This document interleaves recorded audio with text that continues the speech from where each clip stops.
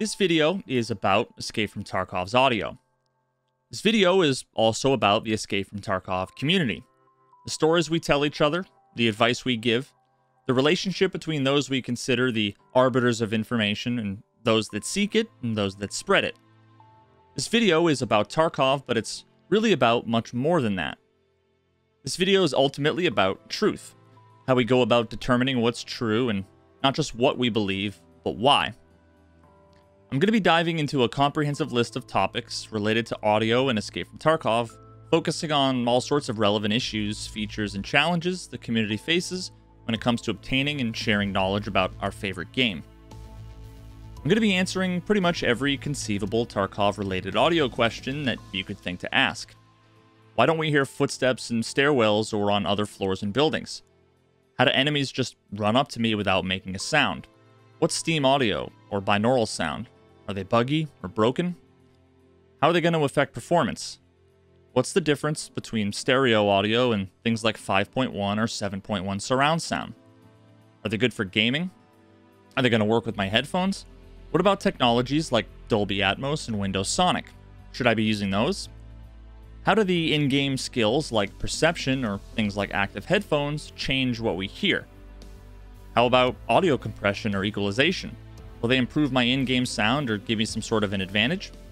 You might have looked at the length of this video and thought, Jesus, I'm not watching all of that. I genuinely mean it when I say that every bit of this video has valuable information, important and useful, that every single Tarkov community member should hear from start to finish. If you have to listen to it in chunks or over the course of a couple of days, do it. If you have to watch only a single video of mine ever, I want this to be the one. I'm going to be diving into not only every single one of the audio-related bugs that pretty much everybody's been talking about for years, but I'm also going to be discussing many of the countless misconceptions, rumors, and controversies that have arisen within the Tarkov community about all sorts of topics, from cheaters to netcode, ballistics, and everything in between. This video is a breakdown of exactly what, how, and why so many have gotten so much wrong for so long. So now, without further ado, let's crack straight. Yo, what level strength do you have?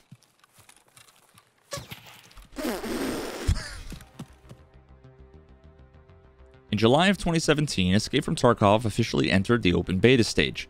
It already featured an audio system with an impressive level of attention to detail with its high-quality sound effects and immersive environmental ambiance. What also came as a result of Battlestate's ambitious ground-up implementation, coupled with their relative inexperience, was a number of inevitable challenges and issues. We've experienced audio issues of all kinds consistently from the beginning, the sort of issues we'd expect from any early access indie game, and just about every step of the way this topic was met with confusion, frustration, and controversy. Fast forward 3 years to May of 2020, when we were introduced to the most significant change that Tarkov's audio had ever seen, the long-awaited first iteration of something called Steam Audio. A month later, due to the obvious community confusion surrounding this feature, I put together a video that went into detail about Tarkov's audio, covering some of the core aspects and downsides of Tarkov's existing audio system, explaining what Steam Audio is, how it works, and breaks down the different aspects of it that were added to Tarkov a month before, as well as the aspects of it that had not yet been implemented in Tarkov. Everything in that video still stands, and although I'm going to be covering a decent amount that I already discussed in that video, I'd still recommend watching that later if you want more information on the subject. One of the biggest takeaways was that at the time, the addition of Steam Audio was a game changer for so many of us in the community, literally adding an entirely new dimension to the experience.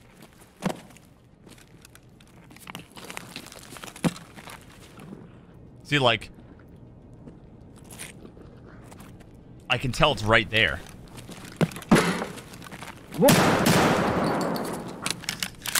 That's pretty fucking sick. November 13th, 2020 was patch 12.8.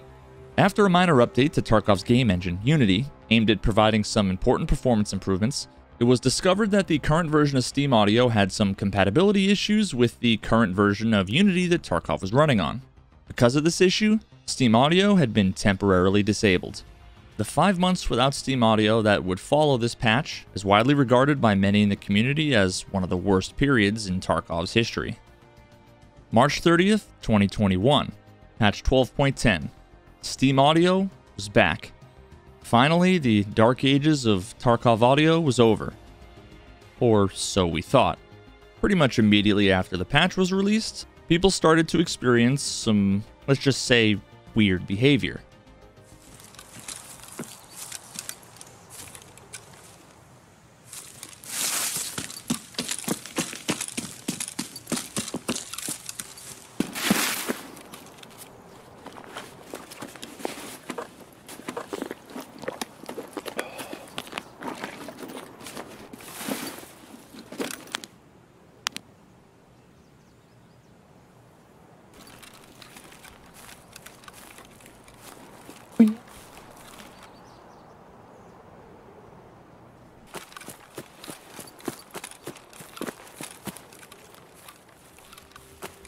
Two weeks later, on April 15th, came a minor patch that fixed the, quote, phantom sounds with binaural audio.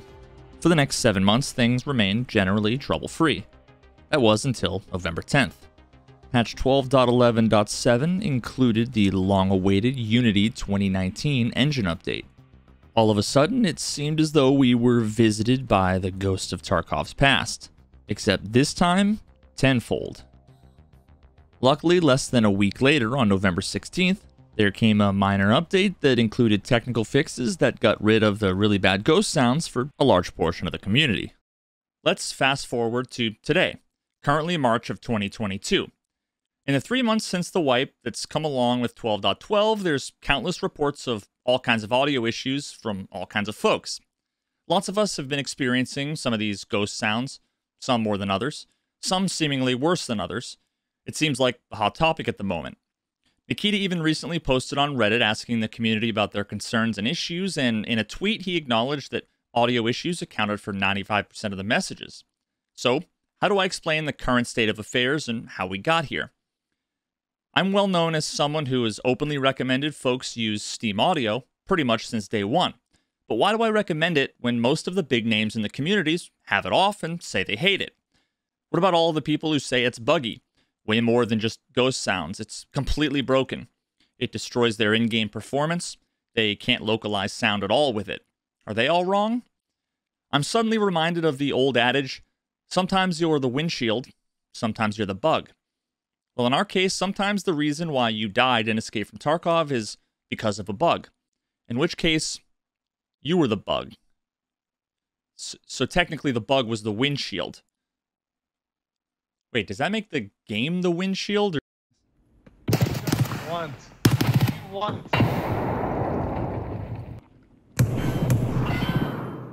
down, stop shooting! Calm the fuck down. Can we all just enjoy each other's company? All do this together? We don't have to kill each other.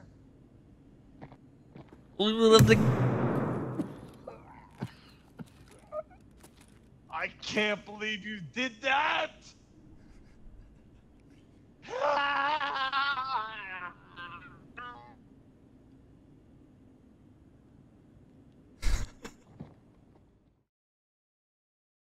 Let's get right into the thick of it and examine the different criticisms about the audio, the bugs that people experience, and try to actually suss out what's going on in most of these cases.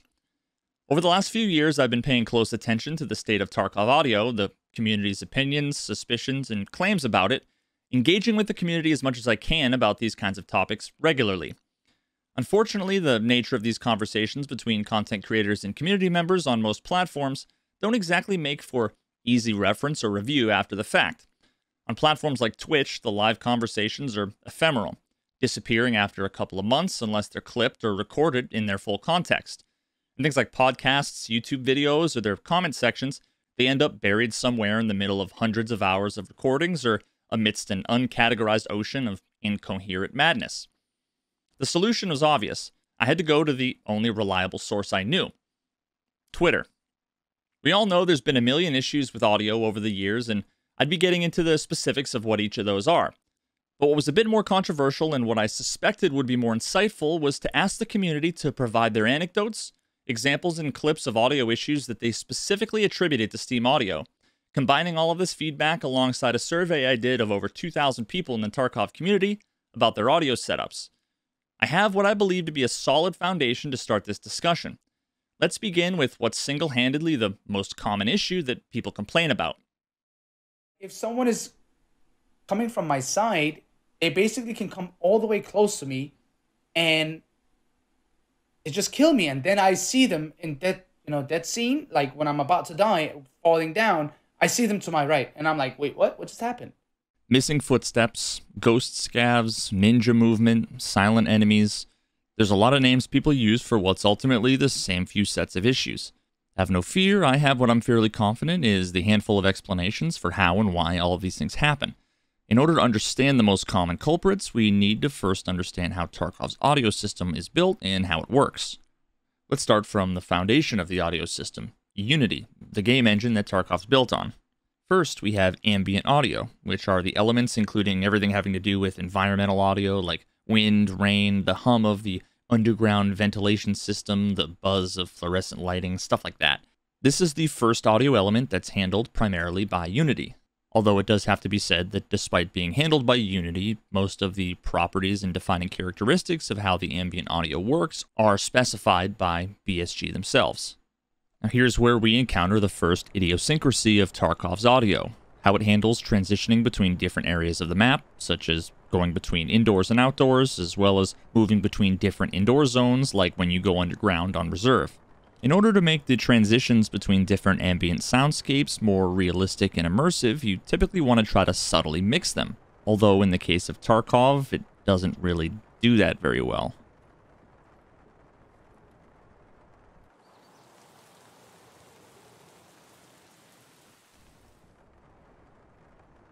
Especially if you're paying attention to more of the subtle details, like maybe the window that you're sitting next to gets shot out. One might naturally expect to be able to hear some sort of mixture of both indoor and outdoor ambience at this point, but unfortunately, we don't have that yet.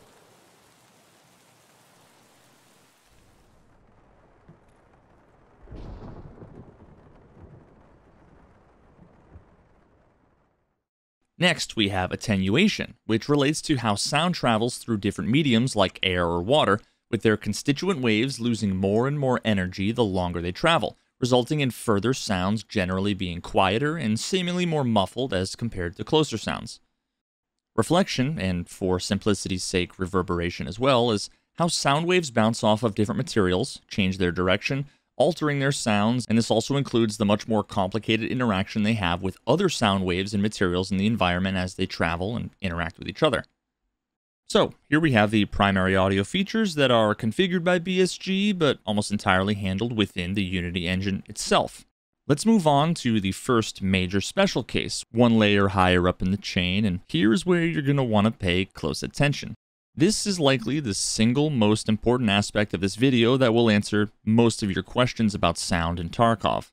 Now, caveat emptor, I cannot speak to why the decision was made to do this in the first place, why it was done the specific way it was done, if there were better alternatives, what sorts of benefits there were to this, none of that.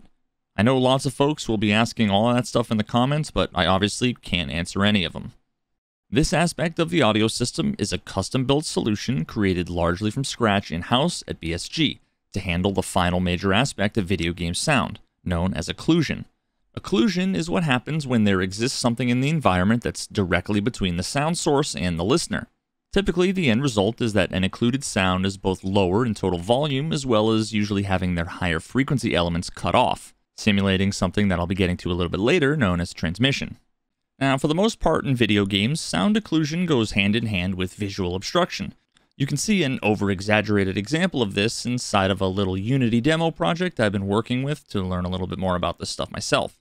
As you can see, as my line of sight to the very center of this sphere that's responsible for emitting this sound is obstructed by this wall here, the volume and frequency of that sound is cut drastically.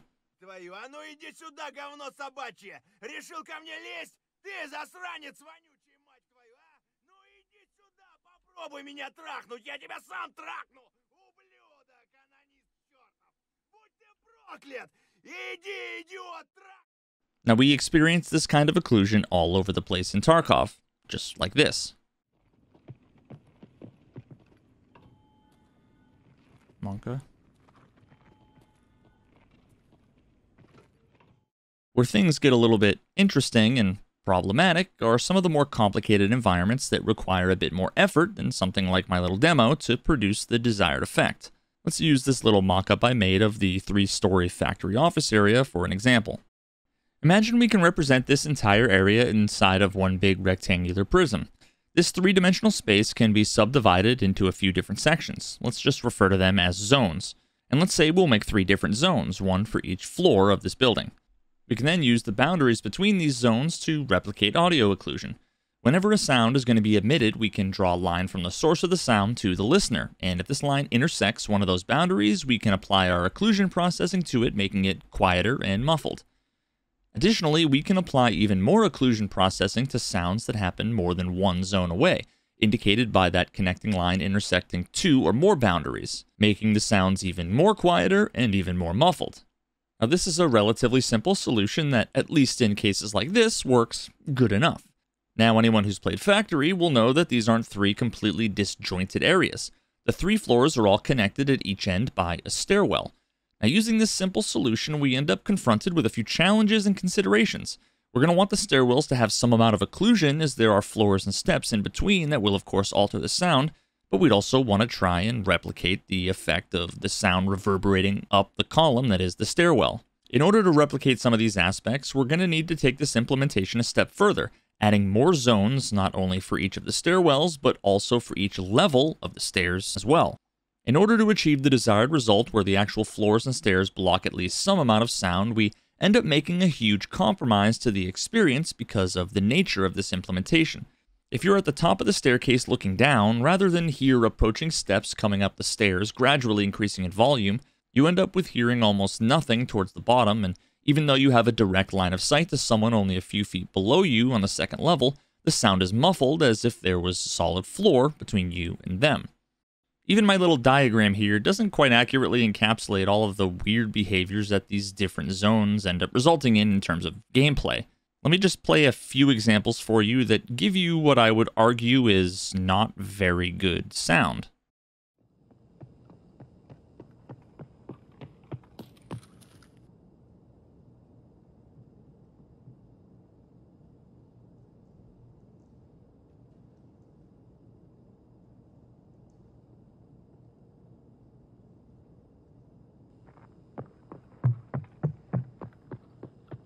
Like, I can even hear him right here where I'm sitting. Yeah. Hold on, do it again, Fluven, real quick. Alright. I can barely hear him right here, compared to right here.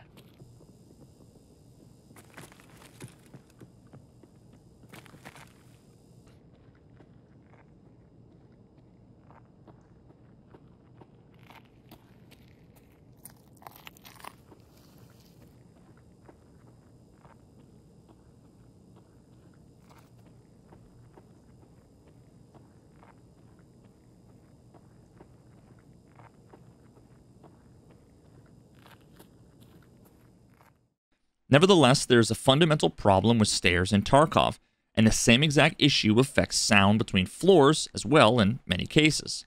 If you're prone in dorms, you can hear below you. I know it sounds really fucking weird, but if you're on the 3rd floor, you can't hear anyone below you. But if you're prone, you can hear everything that's going on below you. So it's just hard, dude. It's just... Now, what Glorious just said makes perfect sense if we understand the implementation. It's very likely that the occlusion geometries between the levels on dorms do not perfectly match up with the visible floor and ceiling geometries. It's unclear if this is intentional or not, as well as if the zones are misaligned or simply larger than they're supposed to be, but if we imagine they extend some amount into the rooms or hallways above or below, we should be able to hear sounds unoccluded on other levels while we're prone close to the floor or standing on something like a table, putting us closer to the ceiling, like this.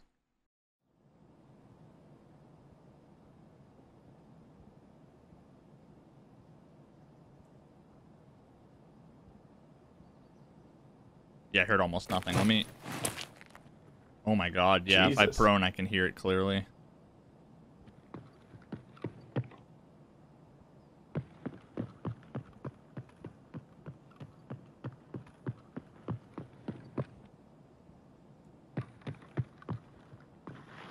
All right.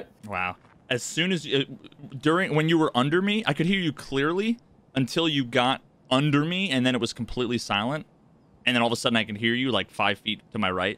But like there's like a cube where if you're like within 10 feet to my left or my right, I can't hear anything. Now, one last really good example of this weird behavior that I want to show you is inside of Big Red on Customs.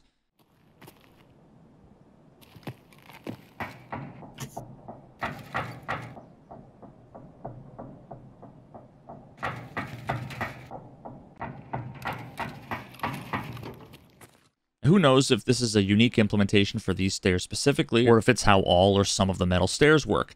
I haven't had a chance to test all of the others, but clearly there's some really weird and misleading audio here. Now, I can think of a few different ways this could manifest. Maybe it has some weird shaped zones dividing the stairs and occlusion logic gets wacky here, or maybe they just have simple two-dimensional planes as occlusion boundaries, like this. So the sound flip-flops back and forth between clear and unoccluded for each individual flight of stairs. Now, the final example is at the top of these stairs along the metal walkway flanking the office area. This whole area, including the walkway outside of the office, appears to be one big occlusion zone, resulting in this.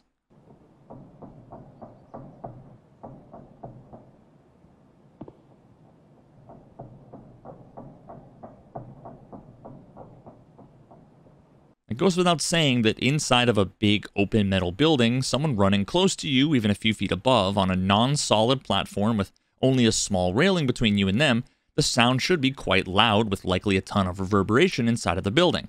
Again, not sure if this is desired in some way or if this is some other trade-off I'm unaware of or if it's just an oversight, but it's clearly pretty busted. Now, a bunch of these examples have been compiled and sent to Nikita, who promptly forwarded it to the dev team to triage. When I made my initial call to action on Twitter asking the community to provide me examples of bugs they believe to have been caused by Steam Audio, I received a ton of anecdotes and stories, but unfortunately nothing that was really actionable. Now, I pressed more folks to provide some video evidence, but unfortunately the vast majority never sent me any. Now, the clips that I did get sent with reported audio issues could pretty much be explained by the same usual suspects that we're all familiar with by now. I saw countless issues with different floors and imprecise occlusion between them.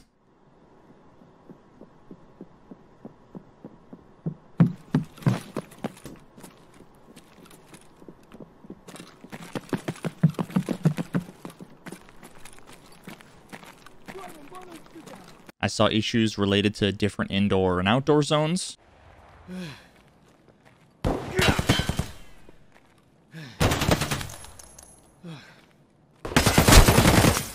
I saw a million flavors of the same staircase issue. Oh, Oh, did they? Oh, Yeah. They did. Where you flashlight the glass and fucking... Alright, so you stand at the top? Wait, I can hear you. Walk around? You walk around. Okay, do it. Come up. Like, walk up. Okay, so, like, when you're right here, you sound like you're not on wood, okay? Like, here, stand at the top, and I'll run up. What? Well, you try it again. Just run up. Just run up. Just run up.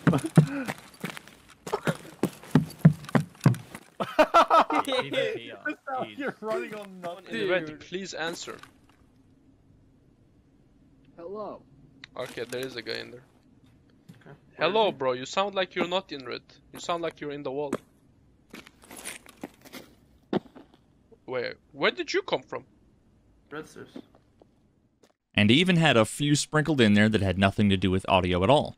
Sometimes there were just folks confused about a particular situation and they blamed audio for it. Like this clip where the player didn't realize he was in the middle of a long-range firefight between two suppressed guns, and for some reason he assumed that there was only one person, even though at the end of the clip you can hear the two fighting and even hear one of them being hit by a shot.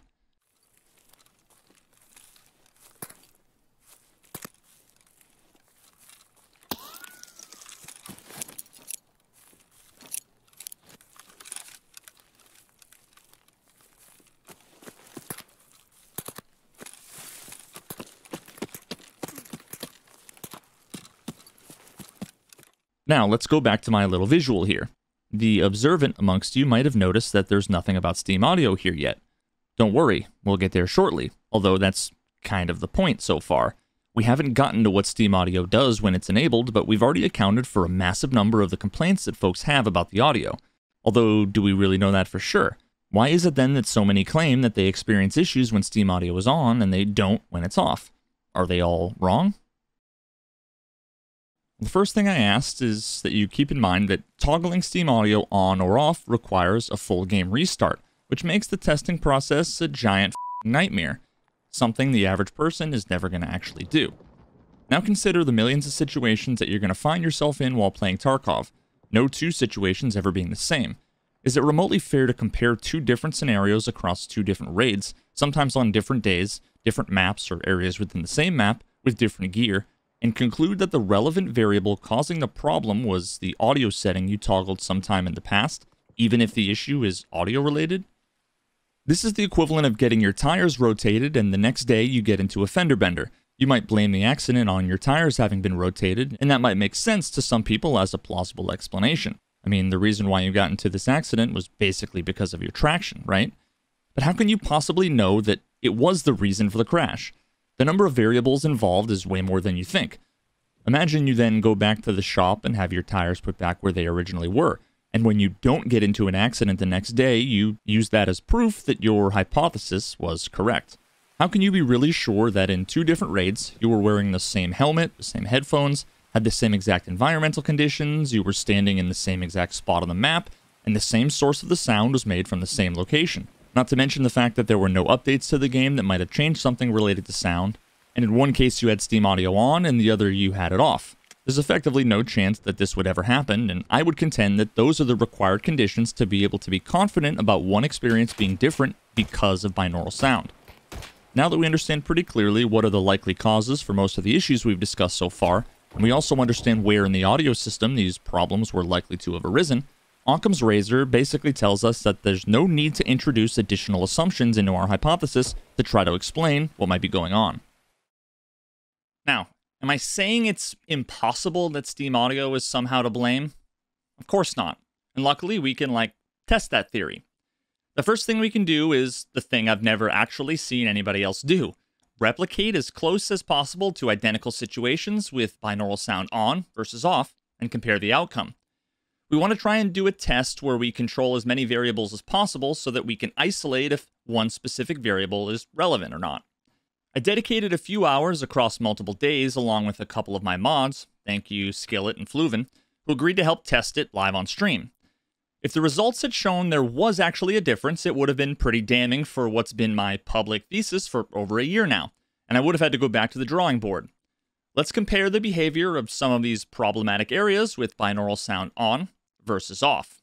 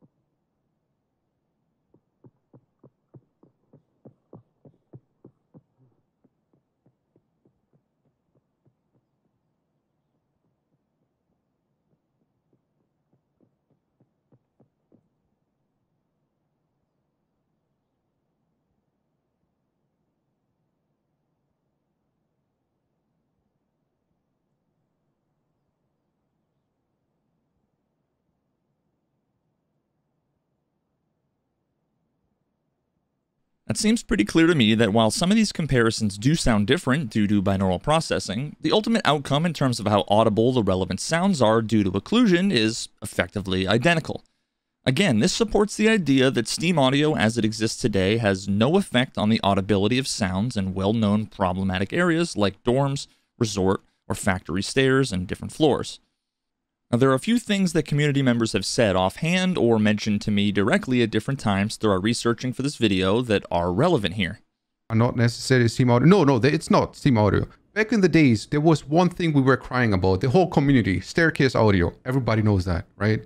But since Steam audio got implemented, everybody cries about the audio, like in general audio. Audio there, audio here, audio there. But back in the days, it was just staircase audio. And we were used to it.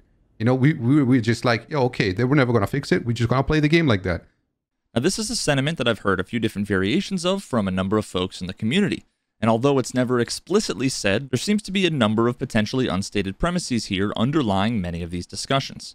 Now, I don't want to put words in anybody's mouth, but I do want to point out that the way in which many folks talk about this topic really does seem to hint that they may be under certain impressions, which could also potentially lead folks in the community that happen to be listening to have these impressions as well. Almost all of the following issues I'm going to be discussing are caused in part or in full by how everything related to Steam audio was communicated to the community from BSG as well as within the community itself. During the months leading up to its addition to the game, Nikita, and basically the whole community at large, had almost exclusively referred to this upcoming change to Tarkov's audio as Steam audio. But unless you've fully read the patch notes, or watched a video from a content creator that accurately explained what it was, there's a lot that you actually wouldn't know about it, as well as there being a ton that you might assume that might not be true. The first common misconception is that when this patch hit, Steam audio was in the game. It was now a fundamental aspect of all of Tarkov's audio. There was nothing you could do about it. Lots of folks simply had no idea that not only was this iteration of Steam audio a tiny piece of a much larger and longer term change, but first, it was only accessible in the game through the audio option, not called Steam audio as they might have expected, but instead was called binaural sound, a phrase that few people understood or knew had anything to do with Steam audio, but also that the setting defaulted to off for everybody since day one. The number of people who never touched this setting and still blamed Steam audio for all of their sound issues is by itself pretty damning evidence that way too many people unfairly blame it for so many of their problems. Now, the next common misconception is that Tarkov contains two entirely different audio systems, the old Tarkov audio system and Steam audio. It's believed that when you toggle binaural sound on and restart the game, that you're switching from System A to System B. So of course it would logically follow that any and all issues you experience while you were using Steam audio were caused by Steam audio. This new system was the system that was in charge of everything related to sound. Now this is of course not the case, but I'll be getting more into the details on that later. Now the final misconception was that Steam audio being introduced into the game had to have had some effect on the game's audio whether you had the setting on or off, as if it was still actively doing some latent audio processing regardless of your setting.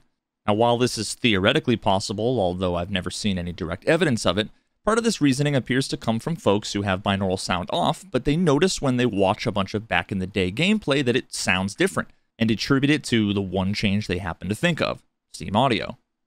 That's only because yeah, of course, but even as an old player, I feel like the audio has not improved at all. It hasn't only gotten worse since implementation of Steam audio, the second implementation. Maybe it's the same. Maybe it's just Steam audio causing issues on the audio. Like, I feel like I have issues with both. Like, I have issues with on and with off.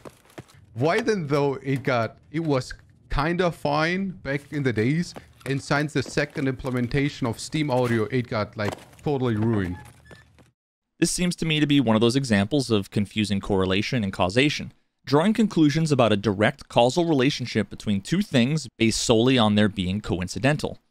This is the same kind of reasoning that allows us to conclude that somehow the per capita consumption of margarine in the entire US is connected to the divorce rate in Maine, or how the number of new films that Nicolas Cage stars in must be causing more people to drown after falling into swimming pools. The point here is that there's a difference between observing a coincidental correlation between two factors versus establishing a direct causal connection between them. It's important to remember just how many other changes, additions, bug fixes, and more related to game audio they've done over the years, both before and after Steam audio was introduced. do a search of Tarkov's changelog, which only includes a portion of the actual changes they've done over the years for things like sound, audio, silent, stuff like that, and you'll find more than 100 references. Look at all the changes done in 2017, 2018, 2019, the first part of 2020 before Steam Audio was introduced, and then after. While some of these issues were related to Steam Audio, the vast majority are clearly not. Now, all of these changes are relevant when comparing two different auditory experiences over large periods of time, and any of them has the potential to introduce all kinds of sound-related problems. Once again, there's a million moving parts along the way here, and it's just too easy to point to the one boogeyman that is Steam Audio without having solid evidence backing it up. I'm hoping that you're beginning to see a bit of a common theme here. Now, what's worse is that we get clips like this one. Yo, Veritas, what's your favorite headset, man? Don't call me with swordings, please. No, come on, man. Come on, man. I mean, of course, it goes without saying that people who have opinions like this should be completely discredited and cannot be trusted. Now, as many long-term veterans of Tarkov with fairly decent memories will tell you, almost all of the issues that people are complaining about now, most of which they're blaming on Steam Audio, have been in the game in one form or another as long as we can remember. You don't need to take my word for it either. As discussed earlier, Steam Audio was introduced in the game in early 2020. It doesn't take much digging to find an endless supply of audio issues indistinguishable from so many of the issues that we face today being reported years before Steam Audio was ever added to the game. Yes. Ha! Now I can protect you.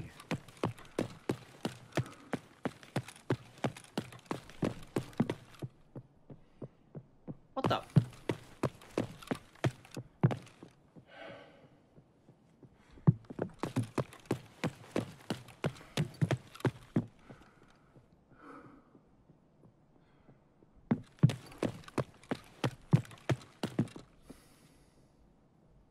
No, Tarkov, no, that's not how it's supposed to work. I'm sorry, but no.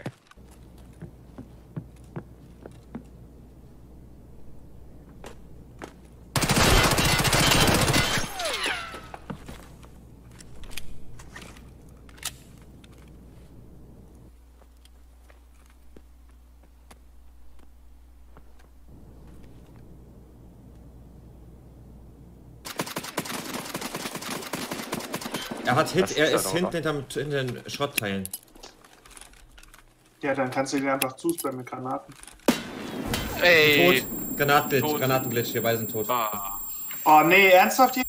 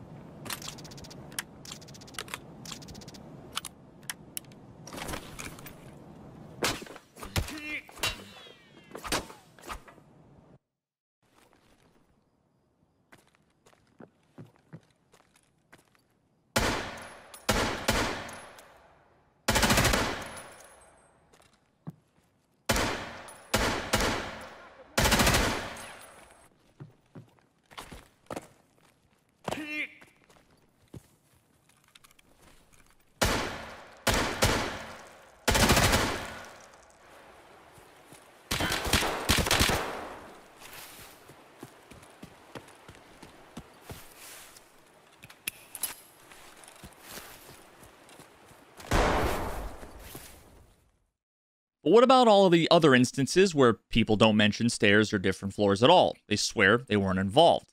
Well, before we take a look at most of the specific examples that I've been sent, we need to talk a little bit about another infamous boogeyman, the D word. But yeah.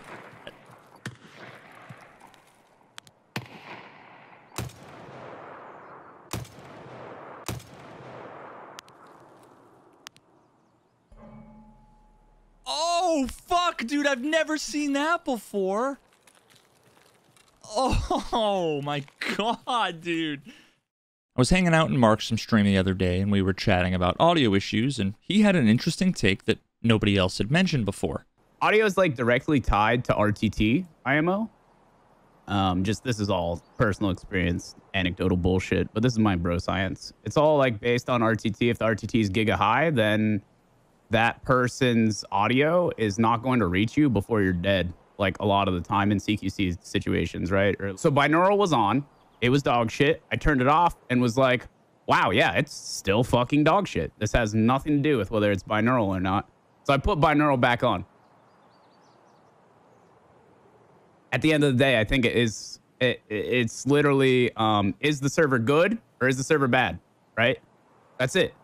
Is the server good or is the server bad? That's it. And I think like people's lack of understanding of that is what makes them form an opinion on whether or not they want to use binaural, when I don't think it has to do with it whatsoever. Interesting. So what do servers have to do with sound? How could they be related? Well, when it comes to things like desync, there are countless examples that make it clear that it's much more complicated than most think, and helps to shed light on just how intertwined audio is with so many of the other important systems in the game. Maybe you've seen something like this. Do you know the extract? Behind the telephone pole, like where to your left, I think? Oh, yeah. shit. What just hit? What? Something just Did it hit hit me. Something hit me. Oops. Game's lagging hardcore. Oh, I got hit again. Oh, I'm dying. He's got to be out in the Stand there. woods. Run. Pop, I think he's in the woods out there, dude. He can't be out there. Well, that's where he just hit me from. I was just sitting in this little corner next to the tractor. No, I think he's over here, brother. You think he's over here? I don't think he had an angle on me from over here.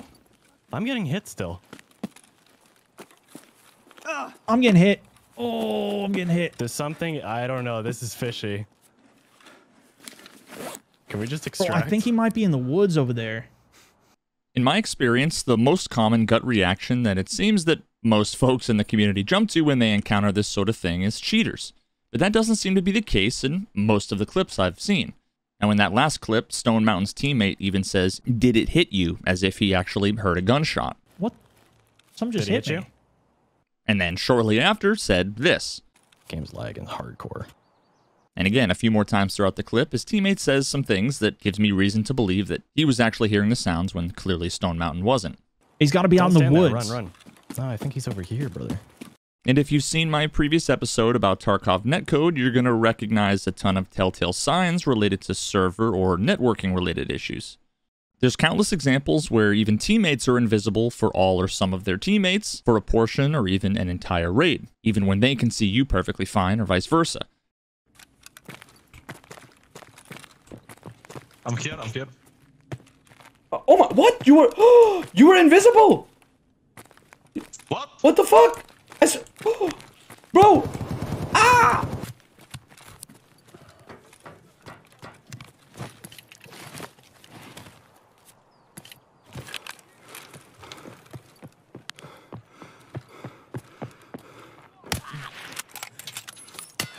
What the fuck? What? He's not even making... The vast majority of the time, this issue appears most commonly with NPC scavs.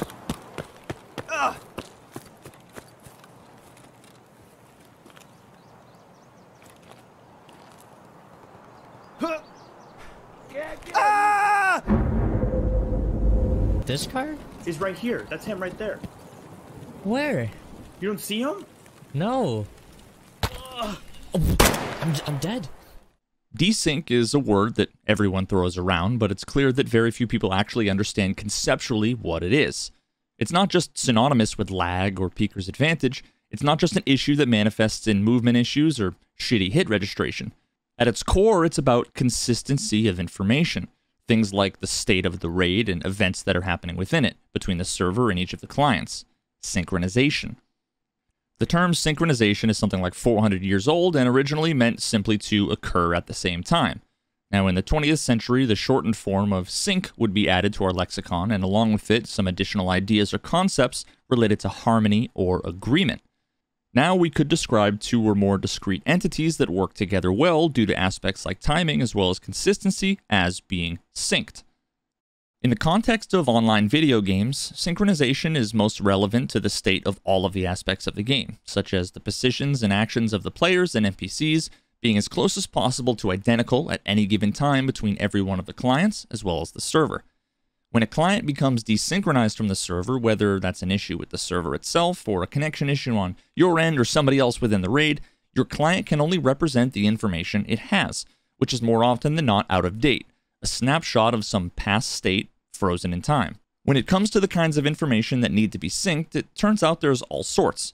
There's things like state information about a character's stance and current animation, like running versus walking, positional information like your location in the environment, event-based information relevant to visual and auditory things such as gunshots for sounds and muzzle flash, reloads, flashbangs popping nearby, voice lines and things like doors being opened or not, as well as ballistics information related to things like bullet trajectories, hit registration, damage updates to armor and damage, and injuries to parts of your body.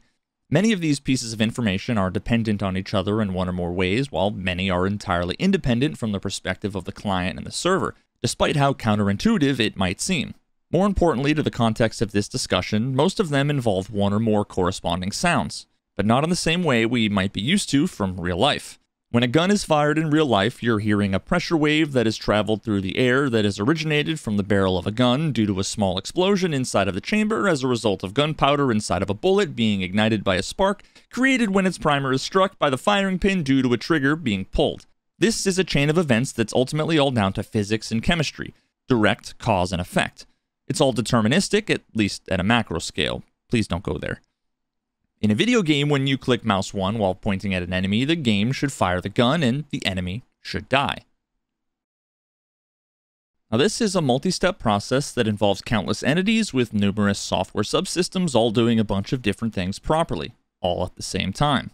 What I'm going to show you is both way more complicated than likely many of you have thought, while also being a gross oversimplification. Bear with me here, I won't be getting too technical, and understanding this stuff, even at a high level, will hopefully give you a totally new perspective on video games, as well as some of the bugs you encounter. First, the game's code is supposed to take this mouse click input as a request that you'd like to do something. Some sort of character controller is going to be fed that request, determine that you currently have a gun equipped, meaning that you likely want to fire it, which requires checks ensuring that your character is ready and able to shoot, that the gun is loaded and free from malfunctions, as well as establish its position and orientation in the world so that aim can be resolved. Then your client needs to represent this gunshot to you. Some sort of animation system needs to be informed of that gunshot and visually represent everything like the bullet leaving the barrel, the spent casing being ejected from the gun, the muzzle flash, and the movement of the various mechanical elements of the process like the slide. Your character controller needs to handle the recoil of the weapon as it alters the player's perspective by manipulating the camera according to parameters like the gun, the ammo, and the physical state of the player like injuries and stance. The sound engine then needs to determine what the corresponding sound for that bullet is, locate the file it downloaded previously that corresponds with the bullet and the gun with the modifications you have attached to it, like compensators or suppressors, process that sound based on your environment, such as adding reverb in a closed underground space, and handling echoes off of a distant mountainside, also taking into consideration things like what helmet or headset you're wearing, what your character's state is, like if you've recently been concussed, your ears are ringing from a flashbang, or you're experiencing side effects from something like a stimulant. It then needs to pass that audio information up along the way until it's ultimately played through your headphones. Then, a bunch of information related to that gunshot needs to be passed to some sort of networking subsystem that's responsible for converting it all into a previously agreed upon format between the client and server, bundled up into a neat little data package and sent from the game client up to some networking layer in your operating system, which is then sent over the wire to your router, over the wires of your ISP, likely into some other wires your ISP doesn't control, ultimately hitting the internal network of the Tarkov server in a warehouse somewhere into the appropriate machine and operating system running an instance of Tarkov server code. Now in the meantime, your client has already begun firing the gun and animating the whole process, playing the appropriate sound, and has done many of the calculations regarding where the bullet will land based on the internal ballistics implementation. It might have even shown the bullet hitting the target where it anticipates it would, displaying the appropriate impact animations, blood splatters, and playing the associated sound effects like the enemy moaning in pain. As of right now, the game has communicated the information that you hit your target both visually and audibly in a quite convincing and seemingly confident way, but in reality your client has really only come up with its best guess, a kind of prediction based on some assumptions for what happened based on the information it had at the time.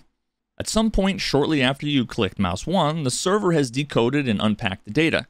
It needs to pass it along to one or more of its subsystems to do things like validate all of the information as legitimate and accurate, that you were roughly where the server thought you were last, that you're requesting to fire a gun that you actually have with ammo that it confirms you had previously loaded. Then it needs to calculate things like ballistic trajectories and handle the impact of the bullet on the target, hopefully coming as close as possible to the same conclusion as your client did. The server then needs to do the required calculations related to penetration and fragmentation that ultimately result in things like numbers for calculated armor damage, flesh damage, and information about injuries and more, which is all then packaged back up and sent back out to every single client in that raid that needs to be told about the status update. Now, once the state information has made its way back to your client, assuming everything went perfectly each step along the way, your client will receive an acknowledgement of that impact, that your target has been hit and they have died, at which point all of the relevant death animations and sounds will be played and you can rejoice in your victory. Now, eventually, the same information will have made it to all of the other clients on that server, most importantly, the client of the unfortunate target.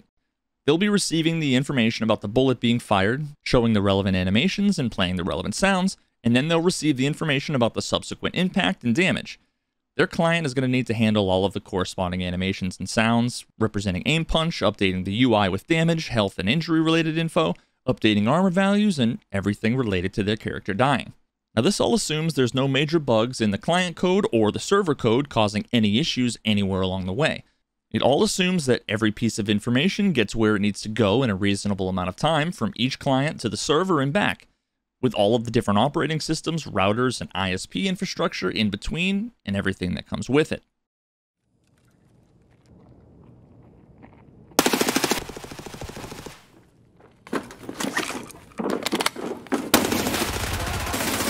I got third-partied.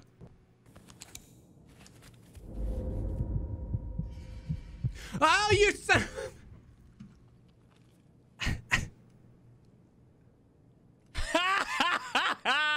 Oh my god! Now, this complexity isn't a Tarkov thing, it's just a fundamental nature of multiplayer games. Explained in this context, it actually feels like a f***ing miracle that any of this stuff works, ever. And it's not too surprising to realize why it doesn't every now and then. Not long ago, Eroctic came out with a video where he exposed a bug that he tied to Flechette and the double-barrel shotgun. The conclusion that he came to, largely influenced by the spurious opinions from an ex-Tarkov cheat developer, was that what we were seeing was likely something server-side that was refusing the damage as the result of some change intentionally made by BSG in response to some cheaters who allegedly had some cheat that could alter the penetration chance of, quote, shitty bullets. Now, while I commend his willingness to take the time to test this out, the way he conducted the tests and the conclusions that he came to at the end left a bit to be desired, at least for me. Not to mention that the conclusion he came to based on the cheater's hunch seemed to be one of those instances where a hammer sees everything as a nail. It's unsurprising how common it is that some issues appear to be related to one thing when they might in fact be caused by something entirely different. After painting the walls of Factory with the brains of countless willing test subjects from my community, the tentative conclusion that I came to and subsequently sent to Nikita was that it was, you guessed it, a synchronization issue. It didn't appear to be related to hit registration or ballistics at all, and I was also able to demonstrate that it wasn't limited to the double-barrel shotgun, and it had nothing to do with the type or class of armor you were wearing.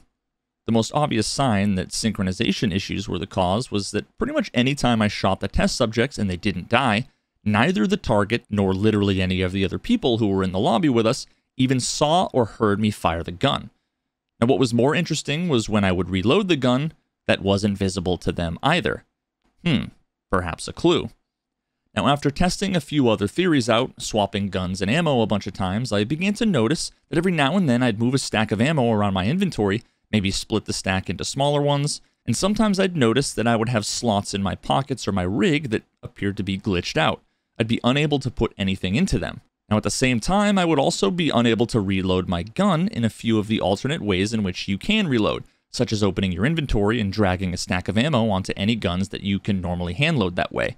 While I was unable to do a few of these different forms of reloads, if I left my inventory and simply hit R, I would be able to reload, although this would always result in nobody seeing the reload, nobody seeing the subsequent shot, and the shot appearing to be a dud.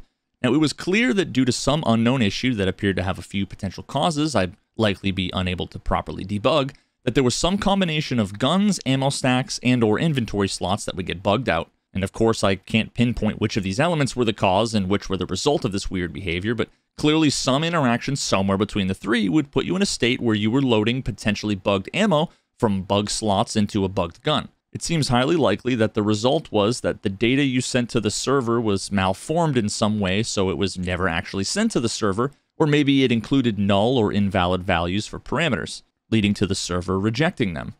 Either way, this seemed entirely consistent with the type of issue that would lead to the server not processing those actions, which means it wouldn't get propagated to every other client in that raid, hence nobody's seeing you do any of the things that you were doing related to this bug state, such as shooting or reloading.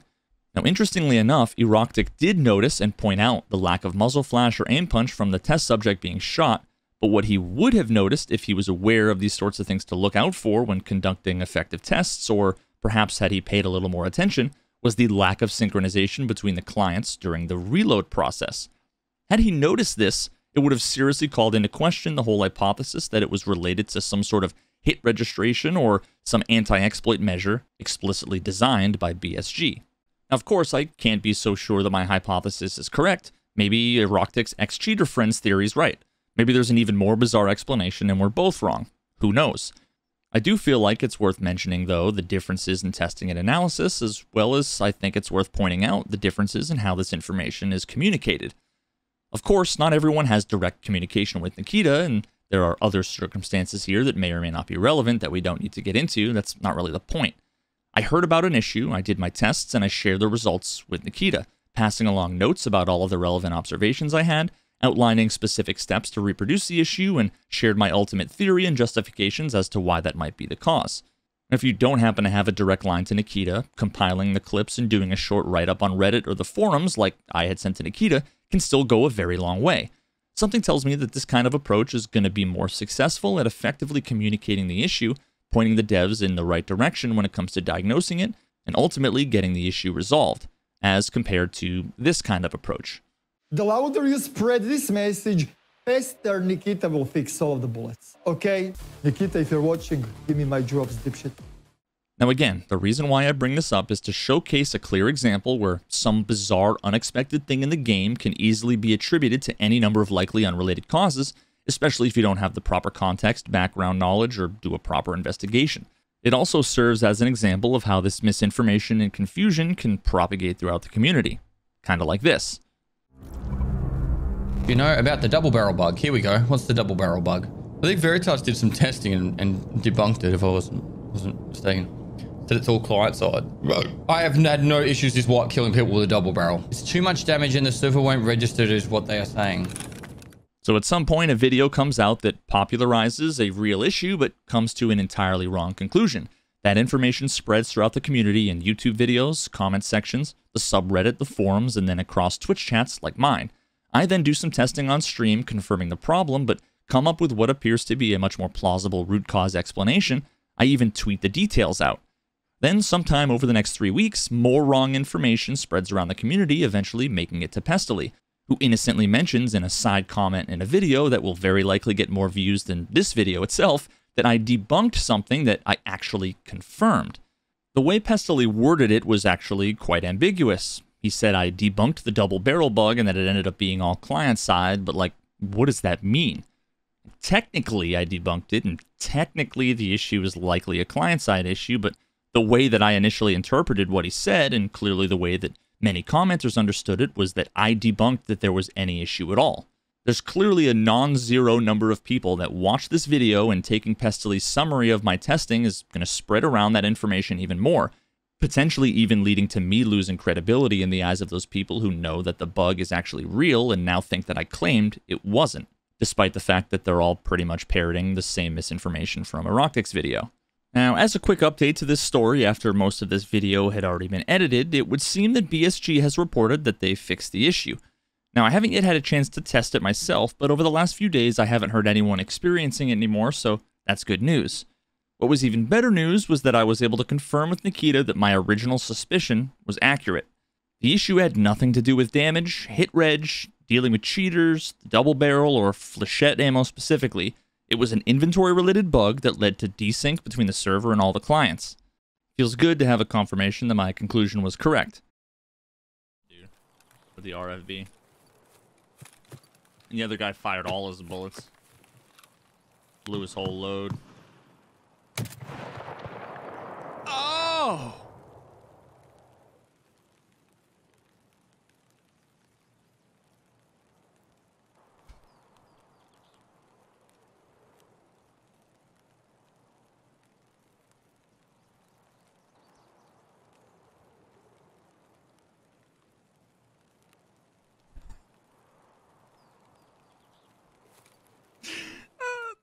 Let's dive into arguably the most important aspect of first-person shooter video game audio, the major practical element that will make or break players' opinions of and trust in the game: localization, or the ability to successfully locate sounds, identifying their origin, determining distance and direction in a 3D space.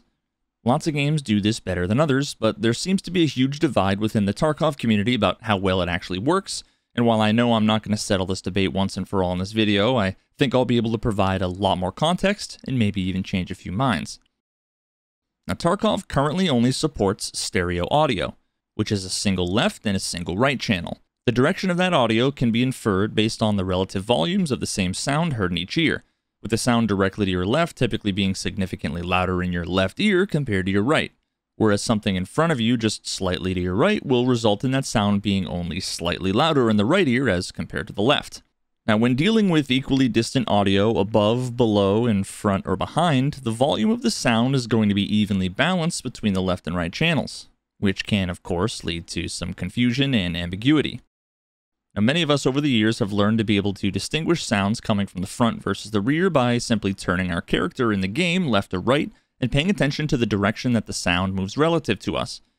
Map knowledge and experience are pretty much the primary contributing factors that allows us to tell the difference between in front, in the back, above, and below, as knowing things like what materials or surfaces are in the relative location of the sound, or what areas have floors below or above, can help you deduce where that sound is coming from.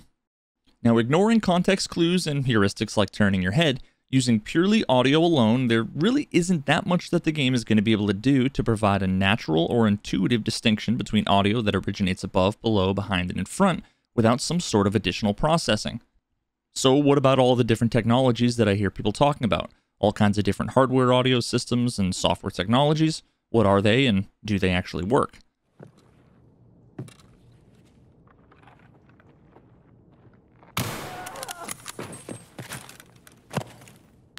We already know that stereo sound involves two channels, a left and a right. But let's take this to the next level and look at 5.1 surround. What does that mean and how does it work? The 5 in this case refers to 5 distinct channels, with the 0.1 indicating a low-end channel such as a subwoofer. If a movie supports 5.1, that means the movie is outputting 5 different channels of audio, one in the center, one channel each for left and right, and then another pair of channels that are representing the sides. The positioning of these speakers in your environment relative to where you're going to be listening, and how each of the sounds are sent to each, provide all the auditory context you need for three-dimensional sound. Now, 7.1 surround takes this a step further with, you guessed it, 2 more channels. Instead of having a pair of channels that represent the side and rear together, those are split into 4 channels, giving you 2 surround channels and 2 rear channels. This provides even more auditory resolution for more precise and immersive audio. 5.1 and 7.1 surround systems are what's known as true surround, because they literally surround the listener. But what about virtual surround? What's that? Let's start by looking at one of the most popular, Dolby Atmos. Now, Dolby Atmos is different from the true surround options discussed in that it doesn't use channels. Under the covers, all of the sound data is represented using coordinates in 3D space, kind of like how graphics are represented inside of a game engine. Now, if you're at a movie theater or a home theater that supports Atmos, you'll likely see a bunch of speakers all around you, including above you on the ceiling. As the sound moves through the virtual environment, its 3D position is translated into which speaker or speakers should be playing that sound at what time and at what volume. Now, this can provide an even more immersive experience than true surround, with much finer detail and control over the position of sounds in the physical environment of the listener. Finally, let's talk about the other more popular virtual surround technology, Windows Sonic. Windows Sonic is designed to convert surround sound information like 5.1, 7.1, and even Dolby Atmos into just 2 stereo channels, primarily for use with headphones. Now it does this by taking all of the audio metadata and information from the extra channels and combines that with some technical magic, modifying and combining all of it in such a way that aims to provide better spatial sound for normal stereo headphones. The final thing I'll mention briefly, but I'm not going to get into because Linus Tech Tips did a great video on it a few years back, is some of the different things like true surround headphones and virtual audio options that come with other gaming headphones and their accompanying software. Check out that video if you're interested in more on that. Well damn, some of these options seem pretty amazing, so which one should we use for Tarkov? My honest recommendation is none. The reason why is a pretty simple one, and that's that for all intents and purposes, none of those technologies can work, at least how you'd expect. They're all fundamentally incompatible with Tarkov and many games out there as well. Now despite that answer being simple, it doesn't really feel like a sufficient one. I struggled with what would be the best way to explain this until I talked to my old man, who gave me the idea to use images as a metaphor, and y'all know I love me a good metaphor, so let's give it a try. Now this guy right here is Tim Hetherington, the late British photojournalist whose work you'd likely be familiar with if you've ever seen Restrepo, a fascinating 2010 documentary about the war in Afghanistan that I would highly recommend. I'm mentioning him because that documentary is worth a plug, and also because I'm going to be using a few of his famous photographs for this metaphor for audio. Imagine this photo was taken with one of those old-timey black and white analog cameras. We can take the resulting developed photo and then scan it onto our computer to get a digital version of it. Now given that it's grayscale, each pixel of the image can be represented with a number value between 0 and 255, representing its luminance or where the constituent brightness lies within the range between completely black and completely white. Now as a side note, if you're interested in more image stuff and haven't seen my video on image compression and why Tarkov looks like shit in many live streams and videos, might as well plug that video here too. Even though this image is black and white, we can see a ton of detail and generally have no issues looking at it and determining what we're seeing. For example, it appears that we're looking at some sort of military group out in a desert somewhere, shooting what appears to be a howitzer. Let's use this image to represent our simple 2-channel stereo audio. Simply by knowing where and how bright each pixel is, we can recreate this photo, and when we look at it, despite the lack of color, it still effectively communicates quite a lot to us, and there's a ton that we can infer.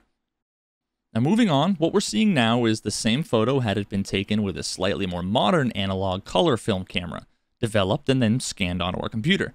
In this case, it's conceptually similar to surround sound in that it has additional channels including more information about each pixel, its chrominance or color value. We ultimately have the same source image as the black and white example, but we get a lot more information and context with the additional color channels by comparison. And finally, let's take a look at the actual image as it was taken with a modern digital camera. In very much the same way, the additional 3D coordinate data that comes along with Dolby Atmos provides extremely detailed spatial information, even compared to other surround technologies. A photograph taken with a modern digital camera comes along with loads of additional information as well, known as metadata, that we don't get even with the most beautifully detailed full-color analog photo. Some of the metadata we get with digital photos are created automatically by the camera itself, like the camera model and its settings, and information like description, tags, location, and copyright data can later be added by the photographer. Much of this stuff is information only the photographer would know, important context that might otherwise be lost the moment the image ends up in the hands or on screen of others.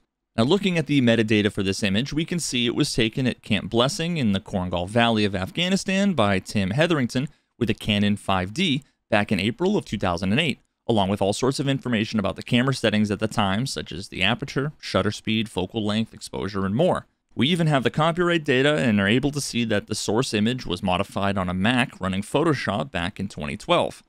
The metadata also contains keywords like soldier, firearms, mountain, clouds, artillery, and even more abstract ideas such as masculinity and armed conflict.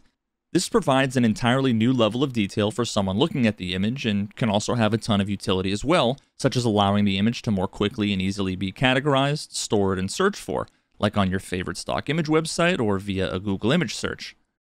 So we know when we look at this photograph and compare the 3 different representations of the same location and moment in time, the differences in detail of the resulting image, as well as the metadata that comes along with each, can drastically change how much we can know about that image.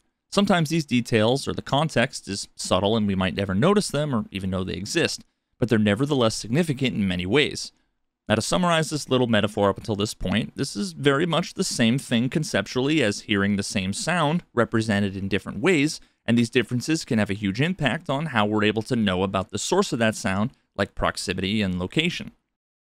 So, back to the original question, why wouldn't we want to use Dolby Atmos or surround sound when it's just clearly better, even in the photo metaphor? Well, here's the rub. In this metaphor, Tarkov is the old-timey analog black and white camera. It only supports stereo audio. Trying to use surround sound to represent stereo audio is like watching a black and white television show on a color TV. It's still going to be black and white no matter how good the TV is. Now, if we scan the photo, converting it to a digital image and open it up on our computer is not going to be able to suddenly convert it to a color image and add all of the relevant metadata to it because neither the scanner nor your computer have access to any of that information. In exactly the same way, normal stereo audio from a game played through surround sound software or headphones is not going to be able to represent the original 3D sound as it would have existed inside of the game. Those systems simply don't have that information to work with. But what about technologies like image recognition and artificial colorization? Can they add back details like color or metadata about what's in the image? Doesn't audio have the same sort of thing? Well, firstly, yes, those image technologies do exist and they can enhance the resulting image you see in many ways, but you have to understand that those sort of enhancements are not necessarily representative of the original. Artificial colorization can produce impressively colored images as a result, especially when you combine it with things like deep learning algorithms that use object recognition for additional color context. But there's a big difference between creating a colored image that looks and feels right to being able to recreate an image that's true to the original. Now, in many cases, you end up with an image where one or more aspects are not quite right when you compare it with the original. Imagine if living or dying in Tarkov relied on some colorization algorithm's interpretation of a black and white image and how accurately it was representing the colors of the original. Or imagine relying on some image recognition's outputted list of tags for an image to be able to fully and accurately describe the original when you get such mixed results like this, ranging in accuracy from pretty good, not relevant enough to even mention, all the way down to just flat out incorrect. At the end of the day, given the limitations of current technology, it's simply impractical to rely on this sort of image processing if your goal is to be able to confidently and accurately recreate the original.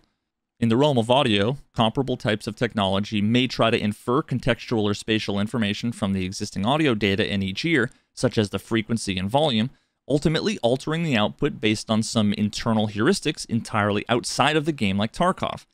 The result is more often than not similar to the image processing we just talked about, audio that is at best ambiguous and confusing and at worst straight up incorrect. This is exactly the reason why Hunt Showdown, a game that both uses Steam audio and is widely regarded as having some of the best atmospheric and spatial audio in the business, pops up a full screen message seconds after you boot up the game telling players that they should be using stereo audio only for the best 3D audio experience.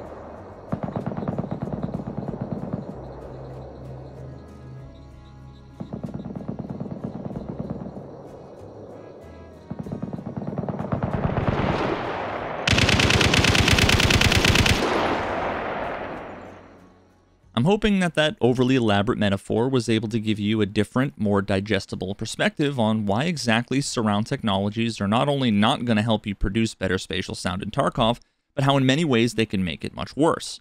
I would highly suggest going to your sound settings, finding the playback device that you listen to your game audio through, open up the properties, and head on over to the spatial sound tab and disable everything there. I would also ensure that you don't have any other audio software on your computer, such as software for your headphones that has any spatial sound options enabled. Turn it all off. I've polled the Tarkov community, asking them what sorts of technologies or settings they had for their headphones, and 22% said they had some sort of surround option enabled, and 13% said they didn't even know. Upwards of a third of the community is basically listening to Tarkov's sound through the audio equivalent of a Snapchat filter, and then they come to me to complain that the game doesn't sound right. Now here's another update I'm going to be adding here in post after I had already finished editing this part of the video. Last night, the community and I found one more culprit that might be contributing to some of the issues that you guys are experiencing. I had a member of the community come to me telling me about an issue that he was having with audio and sent me this clip.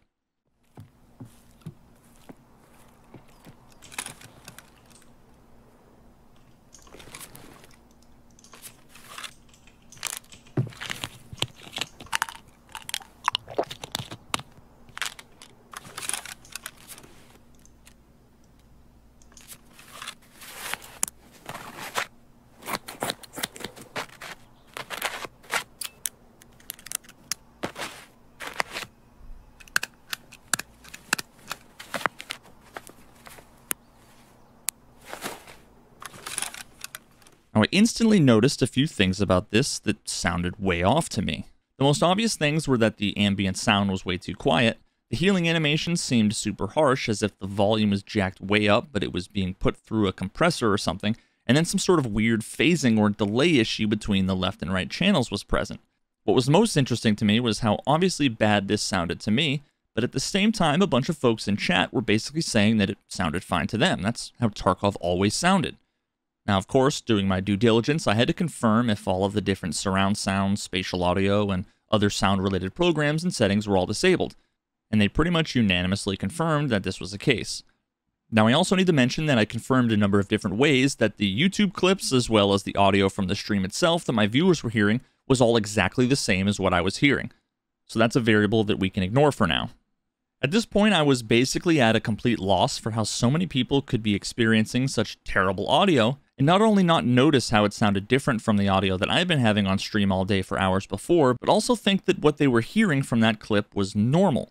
After replicating the same conditions in my game and recording it, I took the two clips and played them for the stream side by side.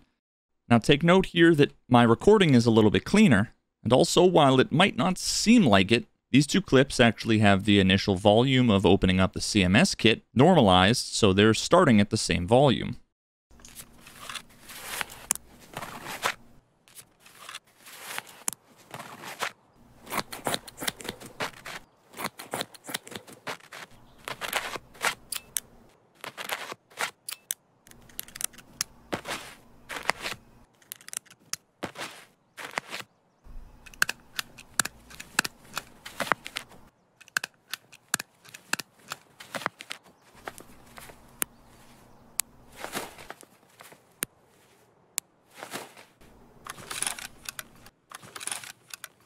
And wouldn't you know it, once they were put into context and compared in a more controlled way, suddenly the differences became much clearer to folks in chat.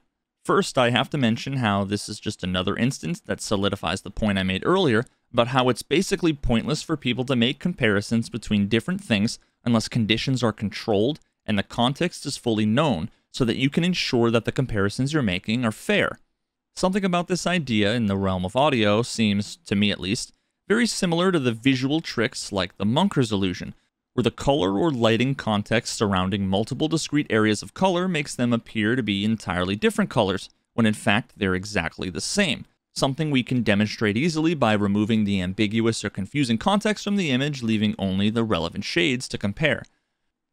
In very much the same way that folks might be skeptical of the true answer to those color illusions until they see the actual comparisons shown out of context, most of the people in chat that heard the side-by-side comparisons of the two surgery sounds in-game did ultimately come around and recognize there was a difference, even if at the time it was hard to describe or really pinpoint. Now the benefit of this is that once folks were actually convinced that there was a difference when they never noticed it before, they're much more willing and motivated to try and find the cause. And lo and behold, minutes after this demonstration, I saw these messages pop up in chat from Indenoggin, one of the folks who said that their game sounded exactly like the surgery clip with the weird audio, and they thought it was normal.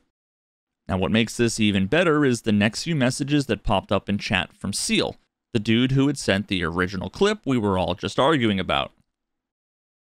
Now, some folks reported having Sonic Studio 3 running and a bunch of settings enabled related to compression, noise suppression, loudness equalization, and more.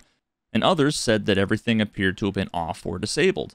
But what seemed to be common to just about everybody that turned these settings off, closed this program, or even uninstalled it entirely, was that their sound experience in Tarkov seemed to improve drastically.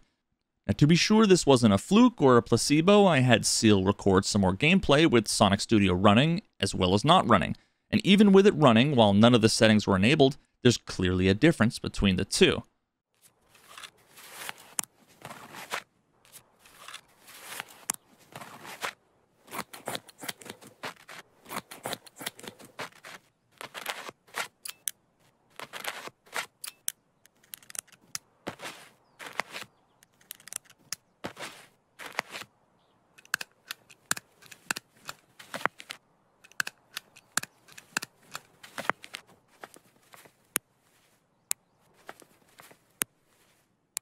Now chalk up one more win for those of us who have been saying, look everywhere and turn off all of the external audio shit you have running. Before you blame the game for weird sound, take a few moments to check your Windows audio settings, your headphone software configuration, and see what other programs or services are running that you might not even know exist.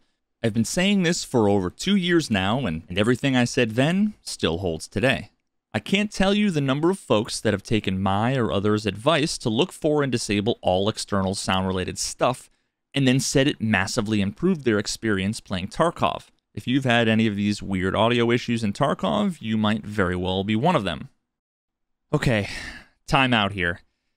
This is another last-minute edit I need to throw in, because I just spent all day on this one, and I need you all to understand the hell I just went through. I figured that those audio examples I showed you with the CMS kit would be maybe a little too subtle for some folks to really understand, so I decided I needed to actually try out and record my use of some of these different pieces of audio tech. Hell, maybe I'd even have my mind changed. First, I went over to my audio device settings and enabled Windows Sonic for headphones, and booted up my game, went into an offline raid, and literally the moment the countdown started, I could already tell something was very wrong.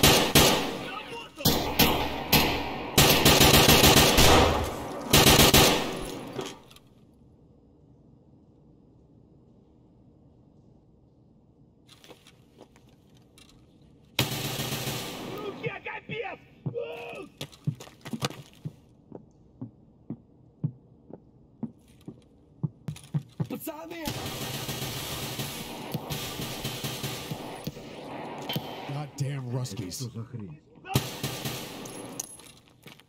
I hope I don't have to explain how terribly scuffed the audio was there. Like, horrible on every conceivable level. That's exactly the thing I wanted to communicate when I was explaining how stereo audio is simply not going to sound good through any sort of 3D spatial processing. So then I disabled Windows Sonic and decided to go ahead and try out Sonic Studio, the piece of software I mentioned earlier that many folks have installed on their machines by default. I installed the companion app, opened it up, and toggled Sonic Studio effects. And naturally, as any gamer would do, I enabled the gaming preset, launched Tarkov, and hopped in another raid for testing. The results? Well, here.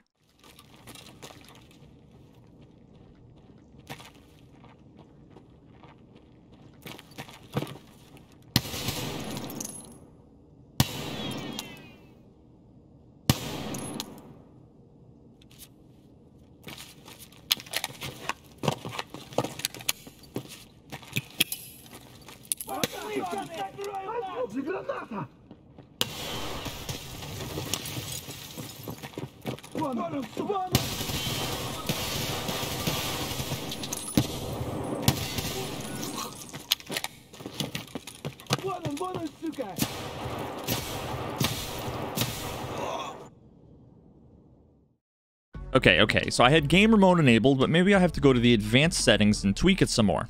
So I tried that and, oh. Well, that's weird, it crashed. Alright, let's just launch it one more time and see. Okay, maybe we'll give it one more try. Oh. Alright, well, I guess on the bright side, it's no longer running, right? So let's just hop into another raid and make sure it's off.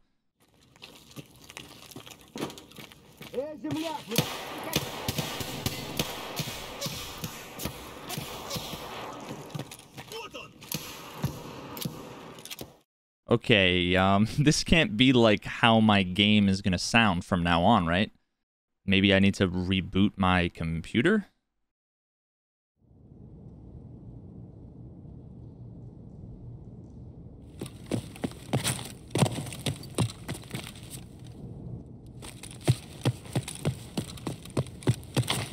Yeah! Oh, it's literally worse. Maybe there's like a background process running? Like, I don't even know what to look for. There's nothing here. What am I gonna do? Maybe I can like uninstall it entirely, right? That'll get my original audio back. Yeah, let's just go ahead and do that and relaunch the game.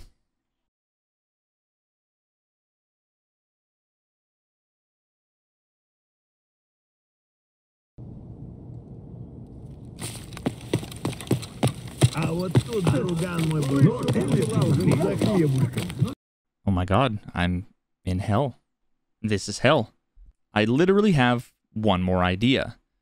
When I initially opened Sonic Studio and turned on gamer mode or whatever the f it was, it didn't crash. It was only after I went to the advanced mode tab that it crashed. Now whenever I'd launch it, it would crash after like a second or two.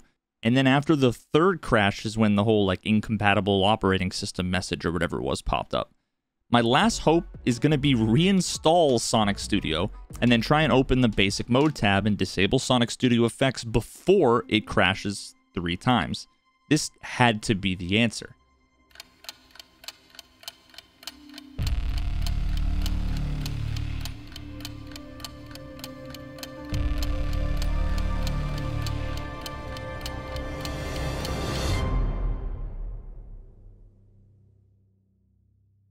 I'm genuinely not kidding. None of this was a bit. It wasn't something I set up for laughs or to try and make a point. This bullshit consumed my entire afternoon. Let this be a cautionary tale. Do not f with audio software. It will not give you any benefits. It will only give you headaches. Bye, have a great time.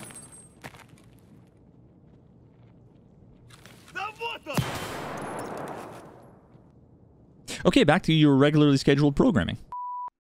So, given that in principle as well as in practice, as far as I can tell, none of those audio technologies are going to be able to provide proper 3D audio in Tarkov. Does that mean that we're basically left with stereo audio? We gotta watch this movie in black and white? Actually, no, it doesn't. Because Tarkov already has a pretty damn good solution in it right now, which is where we finally circle back to binaural sound. Let's extend our image metaphor one final time. We can think about Tarkov's audio using binaural sound as a 2-part system. First, the game has all of the stereo audio data, the black and white image, but it also has 2 massively important additional pieces of information: the locations in 3D space of both the source of the sound as well as the listener. With this additional data, the original image and spatial data is fed into Steam Audio, which then combines it all using something called an HRTF, which I explain in more detail in this video and don't feel like repeating, but ultimately it outputs natural and intuitive 3D audio in a stereo format. We can think about the HRTF in our metaphor as kind of like some sort of image colorization specialist who also happens to have been there when the original photo was taken and at the same time took their own color photo for reference. Now, because this specialist knows everything about the camera, where the photo was taken, the lighting and the filters the resulting image should have, all of the other important contextual details, they're able to almost perfectly replicate the original image before they show it to you. This is effectively how binaural sound works in Tarkov. For now, all of the spatial information that Tarkov has is effectively trapped inside of the game, completely inaccessible to any audio processing software or hardware outside of it. This is why things like virtual surround in your headphones are never going to work reliably. By enabling binaural sound, you're telling Tarkov to use the spatial data that it already has to process the sound before sending it to your ears, resulting in your hearing the game audio specifically generated using that spatial data. Now, for those of you scoffing at your screens right now, thinking about how terrible the positional audio in Tarkov is, give me a few minutes and I think I'll be able to change your mind. First, in order to properly demonstrate this, you need to disable all of the things I just told you about. If you don't disable all of the external spatial audio shit before this demo, what you're basically doing is metaphorically running my nice quality photos through someone else's Instagram filter, which could very well make it look like total shit. So don't blame me if when you're hearing the audio in these demonstrations that it sounds wrong or confusing. If you think you've disabled everything and still aren't convinced at the end of these demos, I would triple check that nothing in Windows settings or headphone software or anything else is on that might be messing with your sound. Not only do countless folks adamantly argue that Tarkov has no vertical or 3D audio at all when Steam Audio is enabled, but some go so far as to say that the game engine is the reason why vertical audio is bad, and even that it's fundamentally impossible to be able to achieve vertical audio in Unity or even stereo audio at all. Now, I guarantee these folks have never actually taken the time to look into any of this stuff. I'll let you be the judge of whether or not any examples I'm going to give you provide 3D audio. The first demonstration I want to give you is a project made by Matthew Kurzweil that's a little demo app showcasing Steam Audio's binaural sound, or HRTF, inside of Unity. He switches back and forth between normal Unity audio and Steam Audio, which he indicates on the screen. Pay attention to where the speaker is relative to you, the listener, represented by the head, and note by watching where it or its shadow moves if you're able to tell the difference between front versus back or above versus below while Steam Audio is on as compared to it off.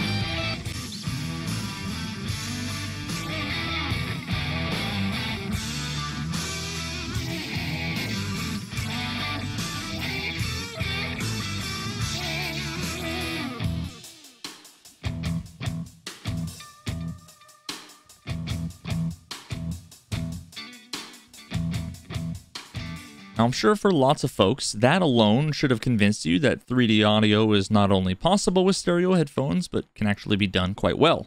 Now, I took this to the next level and wanted to try to implement Steam Audio myself inside of that little demo app I showed before when I was talking about occlusion.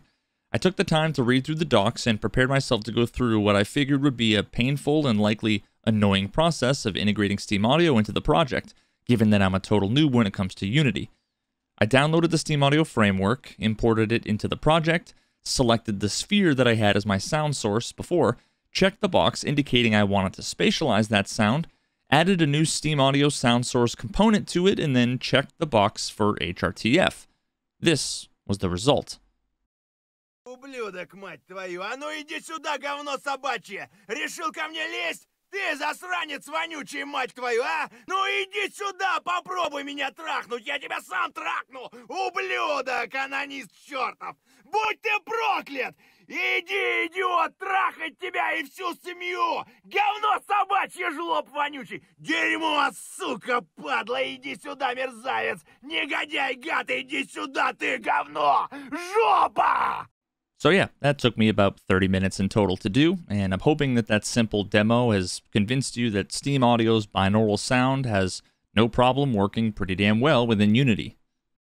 Alright, on to the final test, the thing that everyone's sitting there wondering about. What about Tarkov? Well, allow me to show you the results of some testing I did with a few different content creators, as well as with the community, to try to get an answer to that question that wasn't entirely based on folks' opinions and anecdotes. When it comes to localizing sound in Tarkov, we all know that a large part comes from experience, map knowledge, and context clues. While these aspects of localization undoubtedly play a huge role, they're also largely impossible to measure, quantify, or control for. I wanted to remove these variables entirely from the equation in order to try and determine just how much spatial and contextual information can be inferred from sound alone. We can't forget all the situations where all we really have is sound, even if you're the one playing the game. Maybe you're on a new map, or in a new area you've never been to, or you're a new player altogether. Maybe the sound you heard was too quick for you to be able to turn your head for more spatial cues. Who knows? Now, what I'm about to show you was actually the second iteration of testing. The first iteration was quite limited and was mostly done to try and understand the sorts of biases or issues that these tests could potentially introduce if I didn't design them properly. I learned a ton from those tests and was able to use that to improve the second iteration. I want to give a massive thanks to everybody that took part in the first round of testing. Your contributions to science will not be in vain. Now, of course, I learned a ton even from the second iteration and already know of many ways I could expand and improve the tests further. They're definitely not perfect, but at the moment, it's the best we've got. Let me share with you the tests I did with some streamer buddies of mine, as well as tests I opened up to the community, providing them a link to a Google Doc that would act both as a survey and a quiz. Now, there were 3 types of tests. The first being tests that measure your ability to determine fine direction, to be able to tell if something was 45 degrees to your front left or your back right. The second tests compared audio from directly in front and behind, and the third set of tests compared audio at different vertical heights. Now, I designed this third batch of tests in intentionally challenging and ambiguous situations, both above and below quite close to you as well as further away. I knew for sure that these were going to be a challenge.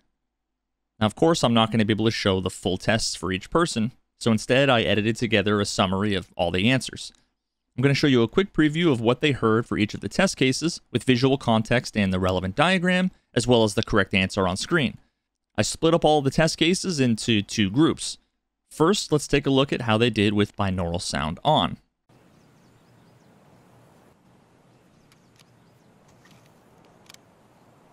H. H. H. That's F.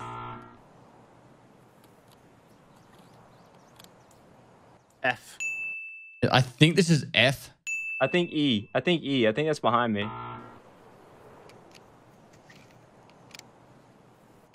B. This is B. C.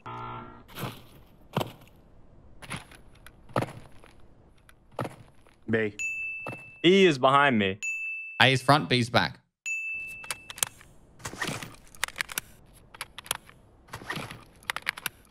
A's more in front.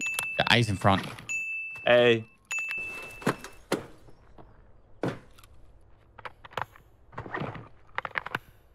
Downstairs. I'm going with D. I want to say that's me with reload A again.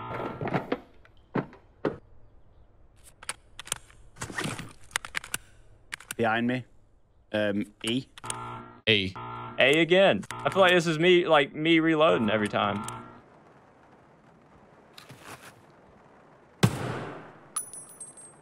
In front of me. That one's in front. E. Behind me again. E. Sorry, just a quick one, Veritas. It's a bit confusing with this. B.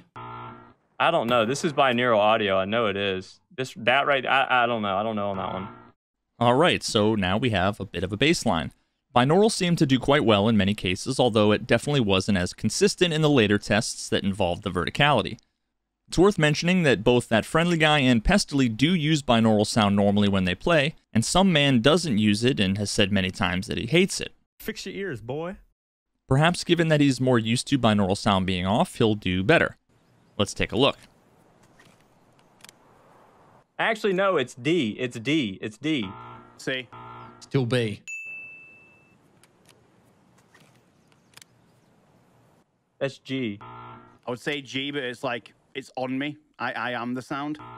That's a G.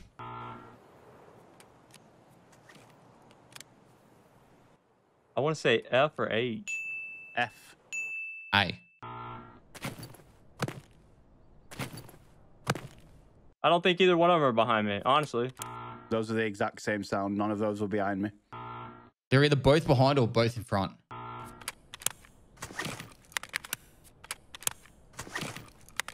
They sound the same. None of those are in front of me. Both of those are me. A's in front.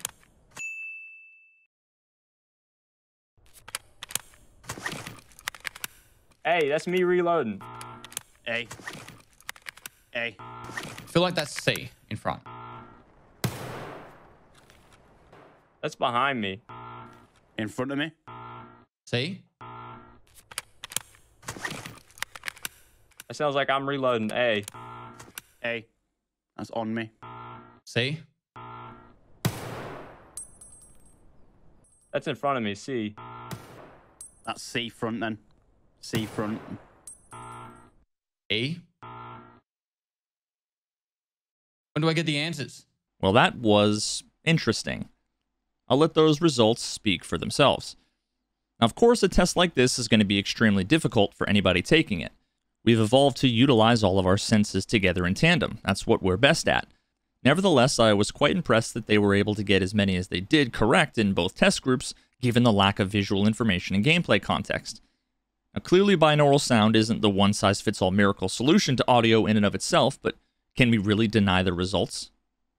Now, how about the community data? What can we learn from that?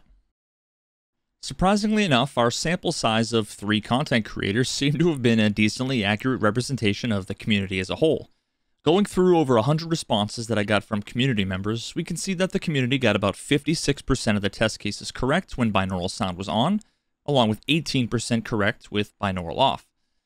Of course, I'd love to have a larger sample size than a bit more than 100 people, but I still found it interesting that segmenting all of the respondents by the audio settings they use and averaging their test scores, stereo headphones came out on top with an average of 40% correct, more than each of the others. I can't say at this point if this is statistically significant or if there's a true connection there. Nevertheless, if that data contradicted my hypothesis, I'd see that as quite relevant to the discussion. Now, one last thing we need to consider here as well is that these questions were all multiple choice questions, which means we can actually calculate what the average score would be based purely on random chance. Now, we had 6 questions with 8 possible options, 4 questions with 3 possible options, and 8 questions with 5 possible options. That means if you didn't even take the quiz and simply guessed randomly for each question, you would, on average, get about 20% correct. Now, for shits and giggles, I actually went to one of those dice rolling websites and based my results for each answer on the roll of the dice, and I managed to get 4 right, or 22%, based purely on chance. So all of that means that, for all intents and purposes, without any context clues or map knowledge, normal Tarkov audio gives you almost no information about its location. Turning on binaural sound will very likely increase your ability to localize sound without any other context clues twofold, and I'd be willing to bet, although this is purely speculative on my part, that binaural sound coupled with map knowledge and situational context will drastically increase your ability to localize sounds compared to non-binaural sound. Maybe one day I'll be able to design a way to put that theory to the test, but until then, the best I can do is theory craft based on my experiences. Sometimes I win fights based on the correct audio information I get from binaural sound, and sometimes I lose them.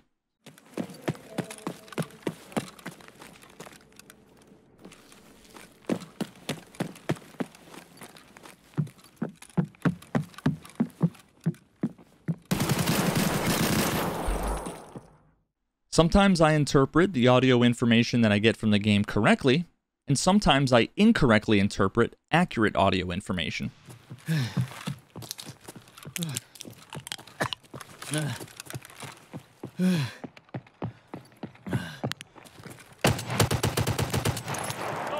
In most of these cases, assuming that there's no nonsense caused by any other Tarkov bugs that have nothing to do with binaural sound, the spatial audio in Tarkov with binaural sound is extremely accurate and gives me all the information I need. All I can do is blame myself for losing these fights, not Tarkov's audio. Dines was another one of my buddies that helped me with my preliminary localization testing, as well as having sent me multiple clips of different issues that he'd been experiencing that we already mentioned he attributed almost entirely to Steam Audio's introduction into Tarkov. Now, he did say multiple times that the issue started specifically back in 12.3, although Steam Audio wasn't added to the game until 12.6, but I'll give him the benefit of the doubt that maybe he misremembered the patch. That's no big deal. Now, what I do find interesting and potentially relevant here was that around that time period, 12.3 was February 2020. And when I was looking through some older clips to see if I could find anything relevant, I came across this clip from 1 month before, January of 2020. He said he'd played with binaural sound on for a few months when it first came out, didn't like it, and then turned it off. And while I'm not saying that this necessarily had anything to do with any of the issues he claimed he experienced at the time, what he experienced sounds to me to be entirely consistent with running binaural sound on while at the same time running 7.1 virtual surround. So who knows? Now, he'd since gotten rid of those headphones and was now adamant that he was using normal stereo ones, so along with checking that he wasn't using any sort of surround software, I had him take the little test. Now, the test results clearly demonstrated that he could localize quite well with binaural on, in fact, far better than with it off, but he was still skeptical, saying that he felt as if his experience in raids told him something different. In front. Right in front of me.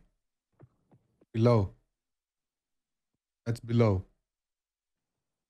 He's running away from me. One more time. I can't tell direction. He's running backwards. I'll look in the front, he's running behind. Now, the issue here is that everything that happened before, everything that he experienced in the past, would have been without all of the knowledge of the issues we've discussed here. Things that I could tell from the examples he gave me were primarily issues with different levels, stairs, or netcode. Every one of those bugs involves giving you unreliable, ambiguous, and confusing information. They all make it harder to localize sound. So of course, if he believes those issues are caused by Steam Audio, he'd conclude that he has issues localizing sounds with it on. Now, couple that with the fact that earlier he even admitted that he could never tell the difference between it on versus off. I don't realize the difference. No, if you ask me though, I don't realize the difference if there's any difference in Steam Audio or normal audio. I feel like they're basically the same. And it's no surprise that he doesn't want to use it. He really didn't think it would help him in any way and only thought that it would hurt him in a ton of different ways. I wanted to give it one more try to see if I could change his mind, so I asked him to humor me, turn on Steam Audio, and give it a try for at least one raid. The following encounter happened not long after he got into this raid. Now, as you watch this, pay close attention to how he acts during this engagement. Pay attention to where he looks, moves, aims. Take note of how much information he's acting on visually and how much of it is auditory. And you tell me if it looks like he's having any trouble localizing enemies with sound while binaural audio is on. I don't have friends to play. Can we play together, please?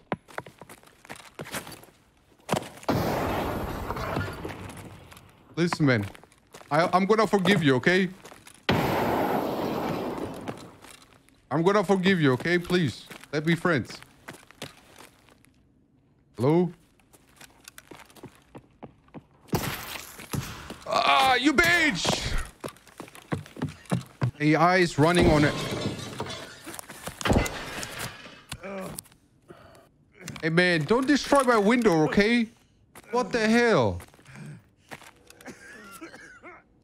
Can you guys please leave the windows alone?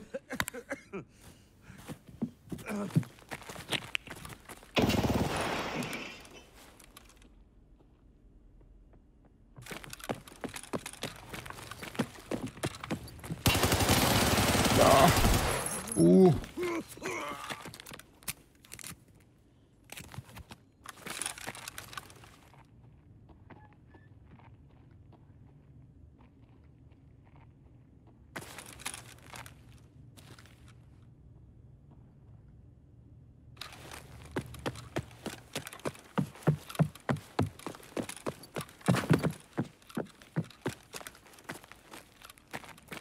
We're gonna die.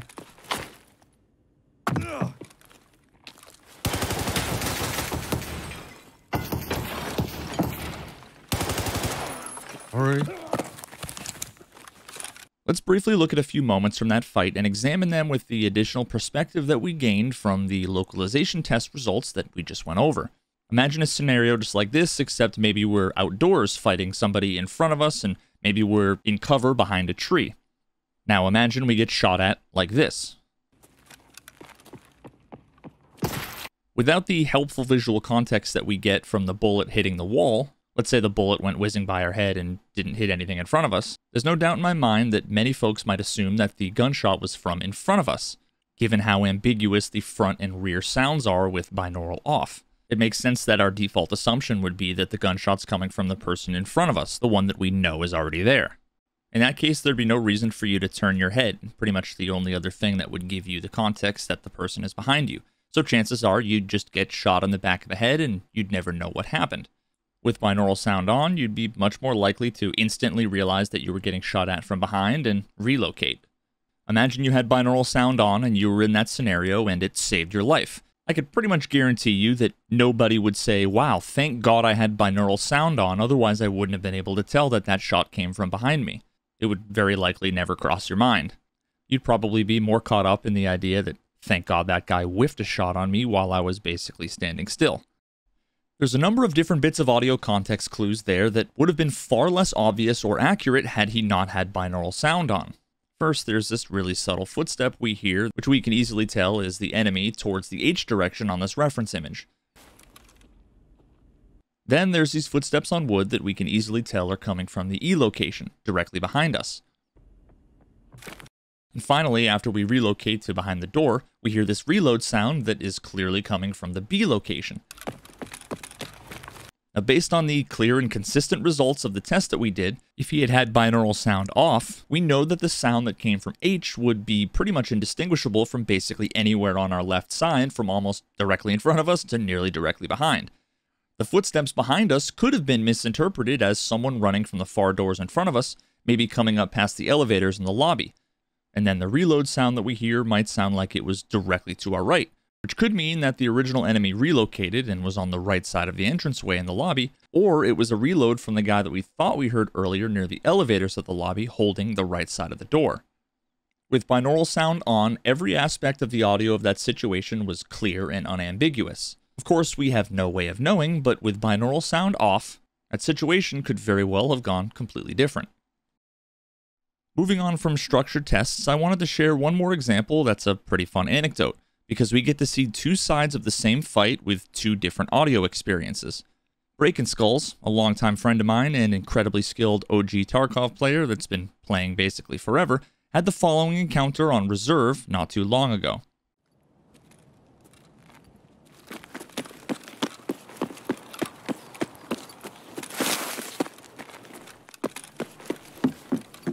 Oh, the lag. Nah, they're baiting.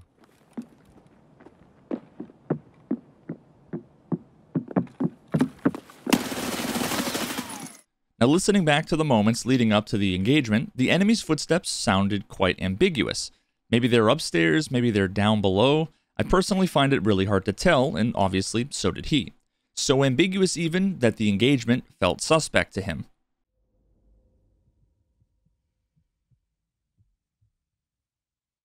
Now, the interesting part about this engagement was that the other person in the fight was me, and I had an entirely different audio experience.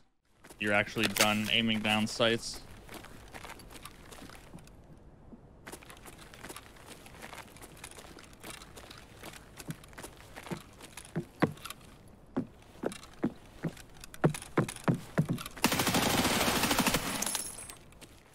Now, clearly, I could very easily tell where he was from the audio cues, and my being ready for the fight because of better audio while he wasn't ready due to the ambiguity of his audio cues is largely why I won the fight.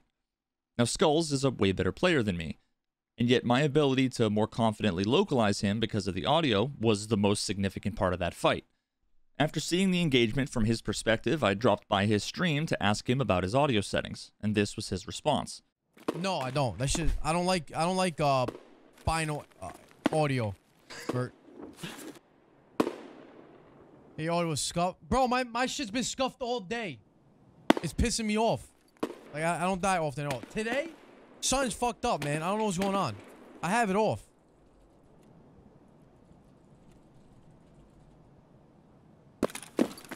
Nah,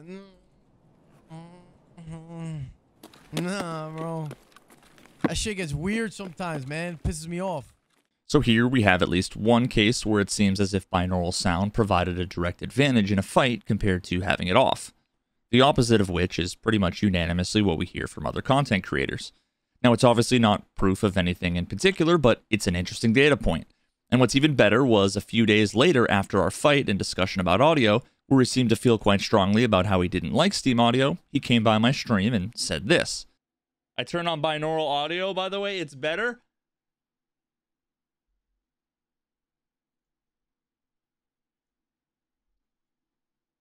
One of us.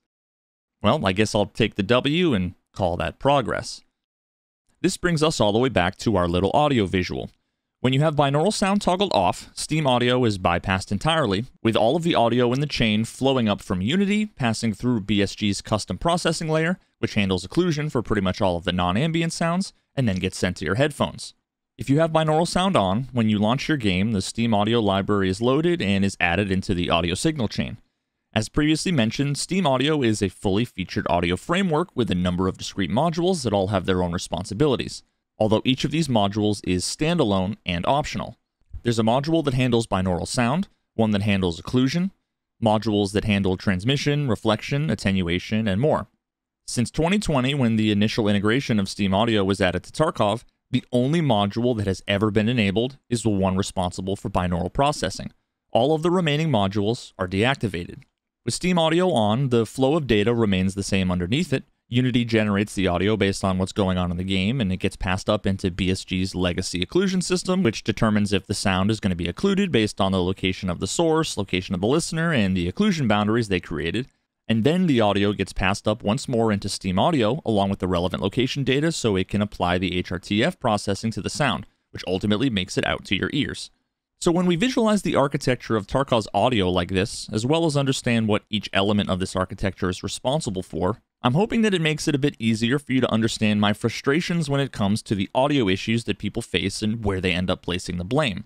When you don't hear nearby footsteps of an enemy running up to you from a stairwell, it's probably because BSG's occlusion system occluded the sound partially or entirely, something that's entirely separate and independent from Steam Audio. Oh, fuck off, dude!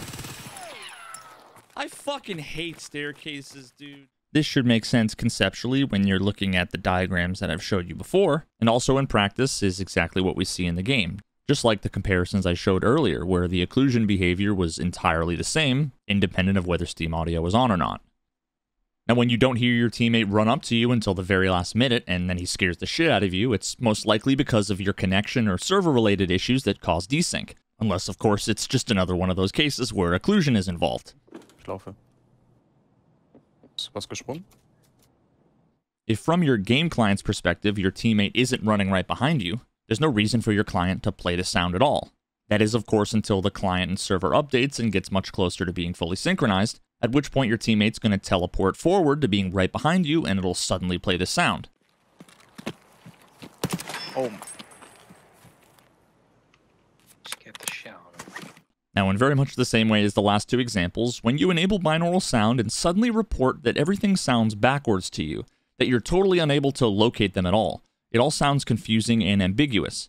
Considering all of the data proves that pretty much conclusively this isn't the case for the vast majority of people, it's far more likely that either you're running some piece of software that's applying its own processing to the audio, processing that has no spatial or contextual information about the game, processing that effectively has no way to improve your ability to localize sounds and can really only hurt it, or, in a significantly smaller set of circumstances, you might be one of those unlucky folks whose head and ears don't jive well with the HRTF that the game uses.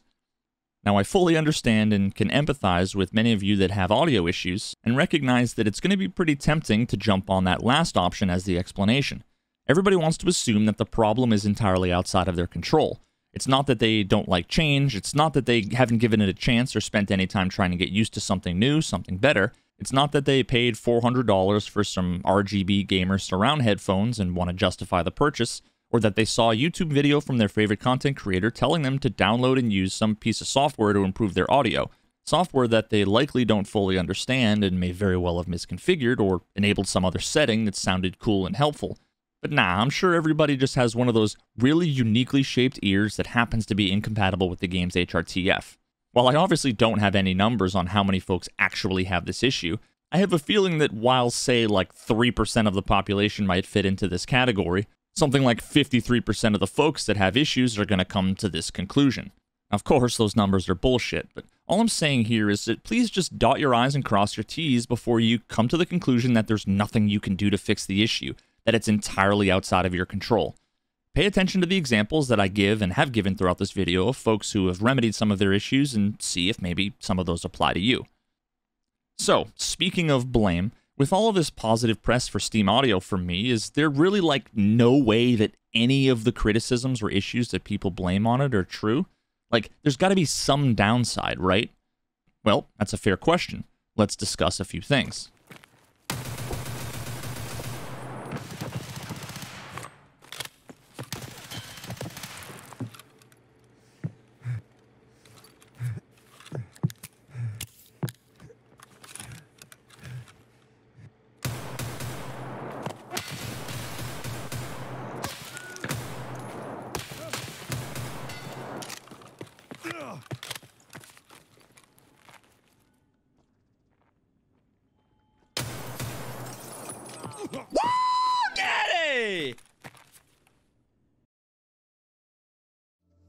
And last but not least, sound settings. Now, I know this doesn't seem like a big deal, but having your sound on binaural sound or Steam sound will actually cost you a tiny bit of frames. And also, I believe binaural audio, although it sounds a little bit crisper, it is actually a little bit buggy at the moment, so I would definitely turn this off up until they fix it.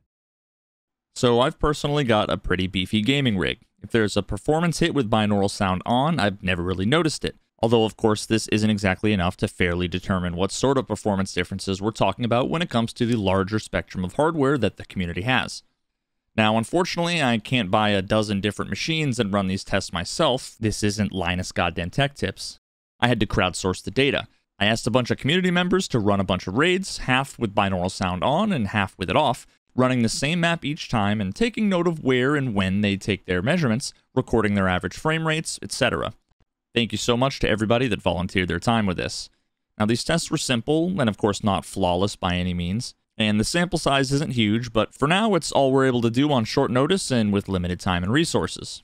So in this test, we had a decent spread of hardware and settings. Ryzen and Intel CPUs, 1080s to 3080s, medium settings at 1080 resolution, and maxed out settings at 1440. And the test also included a pretty good smattering of maps, from factory, customs, woods, interchange, and reserve.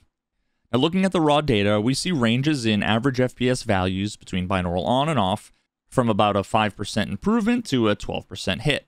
Now, while I doubt that anybody would argue that binaural processing is going to improve performance, I think a few of these data points demonstrate that there's just so many factors that affect your in-game frame rate, with binaural sound only being a small part. So at any given time, all sorts of other factors that would affect performance, like scav spawns, might not be as significant as another raid, ultimately giving you more FPS overall while binaural is on compared to a raid with a particularly high number of scavs with binaural off.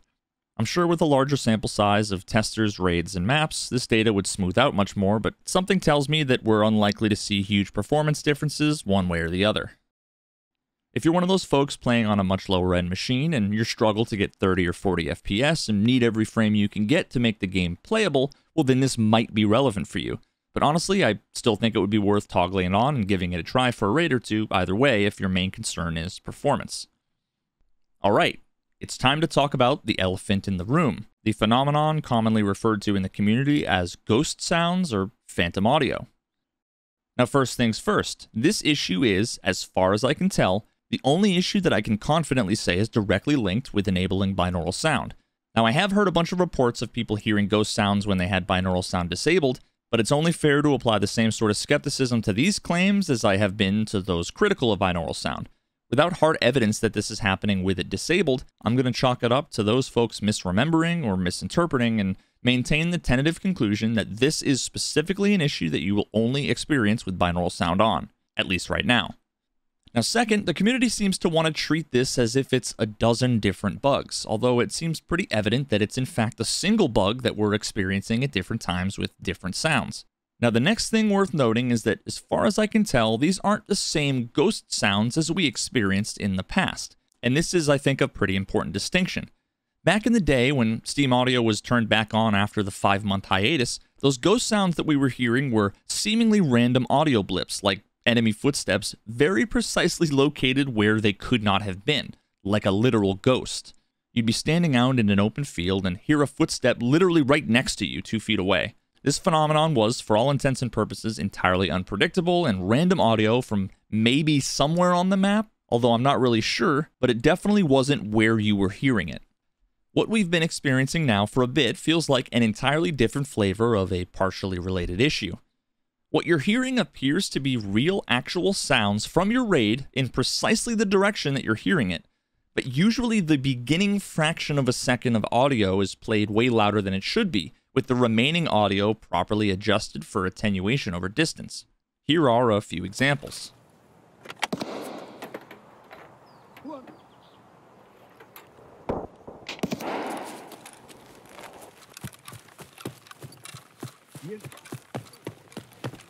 Like, not a proper fucking...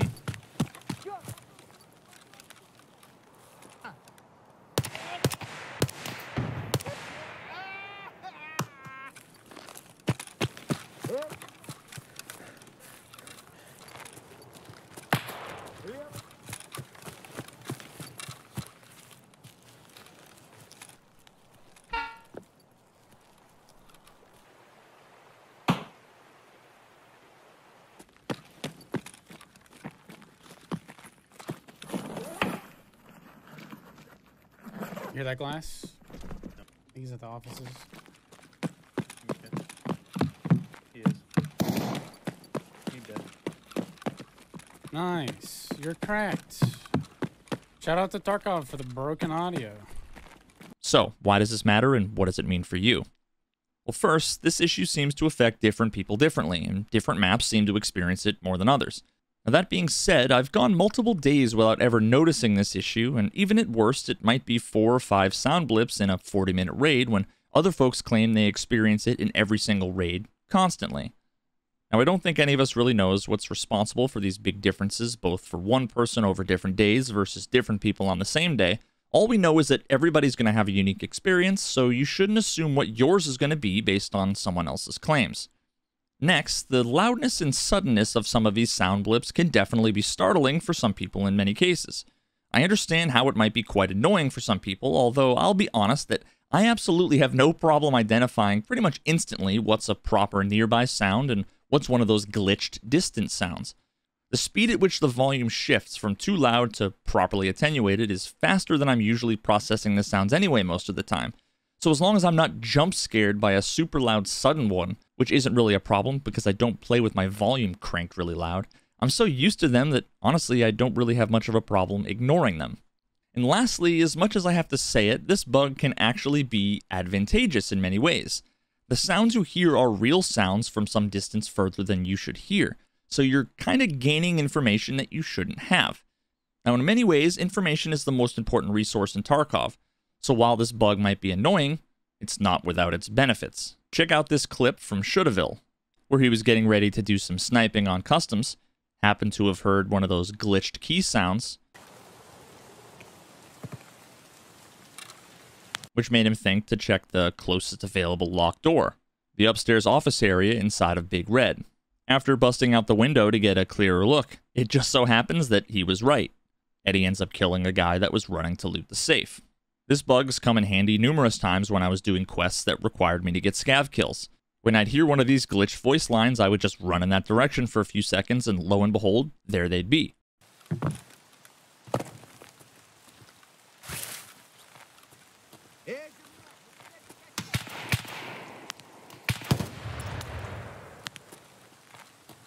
Right where I heard them. So ultimately, at the end of the day, this bug for me ends up a wash. It doesn't really bother me or change how I play 99% of the time. I don't think I've ever been killed or had any real in-game costs associated with this bug. At worst, it's annoying occasionally. I understand that different people experience it more or less than others. If you really feel that it affects your gameplay or it breaks your immersion, and that outweighs the benefits of having better positional audio, who am I to tell you you're wrong? At that point, it's your subjective opinion and you're entitled to it. Now, hands down, the most annoying part of this bug is that if it didn't exist, I'd be able to confidently say that everybody was completely wrong about all of the bugs with binaural, which would make my life a whole lot easier and would make for a much more convincing video. But you can't win them all. Now, Nikita's told me already that they've identified the problem, that it's an issue internal to Steam Audio, and that they're waiting on a fix from them. Now, I was initially skeptical of this, but after doing a bit of digging, I found a few other instances where similar sounding bugs existed in other games using Steam Audio as well, although who knows if they're exactly the same, if they're related, or not. Either way, given that Nikita has acknowledged audio as being one of the most serious issues the community has been complaining about, I'm hopeful that he'll do what he can to get this issue sorted sooner rather than later. Before we move on, there's one last thing I want to point out here because it's actually far more annoying than any ghost sound people complain about. And that's people complaining about the new popping sound when you throw grenades, saying that it's a ghost sound or a bug or something that's tied to Steam Audio. This is an intended feature in the game and is in most cases realistic. I double-checked with Nikita just to be sure, and he confirmed that what we're hearing is the ignition of the fuse when it's struck by the primer after it leaves your hand. This tends to be more common for Russian grenades, although all sorts of grenades from all over the world have similar sounds. Here's a few examples.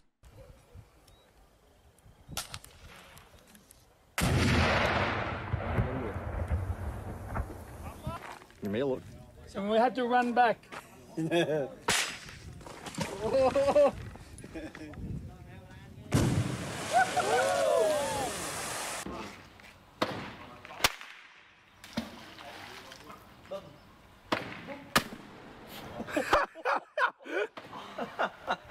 Remove.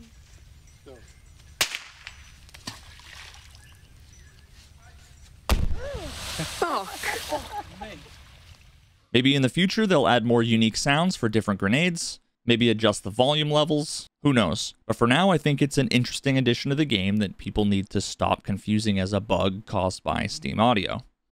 Okay, so what other issues are there with Steam Audio? Well, to be honest, I think that's it as far as I've been able to tell. It may have an impact on your game's performance for some folks, but I reckon it's unlikely to be significant for most of the community. You might be one of those very rare cases where Steam Audio's HRTF settings just doesn't jive very well with the shape of your ears or your head. Maybe it'll take a little bit to get used to if you haven't spent any time with it, and you might hear some distant blips of audio that are louder than they should be. Gunshots, voice lines, grenade pins, unlocking doors. They might startle you every now and then, they might totally annoy you, they might happen to you all the time in every raid, or they might be the occasional distraction, but not really a big deal. It's not up to me to weigh all of those considerations for you. You have to do some testing for yourself and make that value consideration on your own. See how performance is affected, if at all, and see how it feels. And if the improved ability to localize sounds like it's worth it to you, great. If not, fine by me. I'm hurt.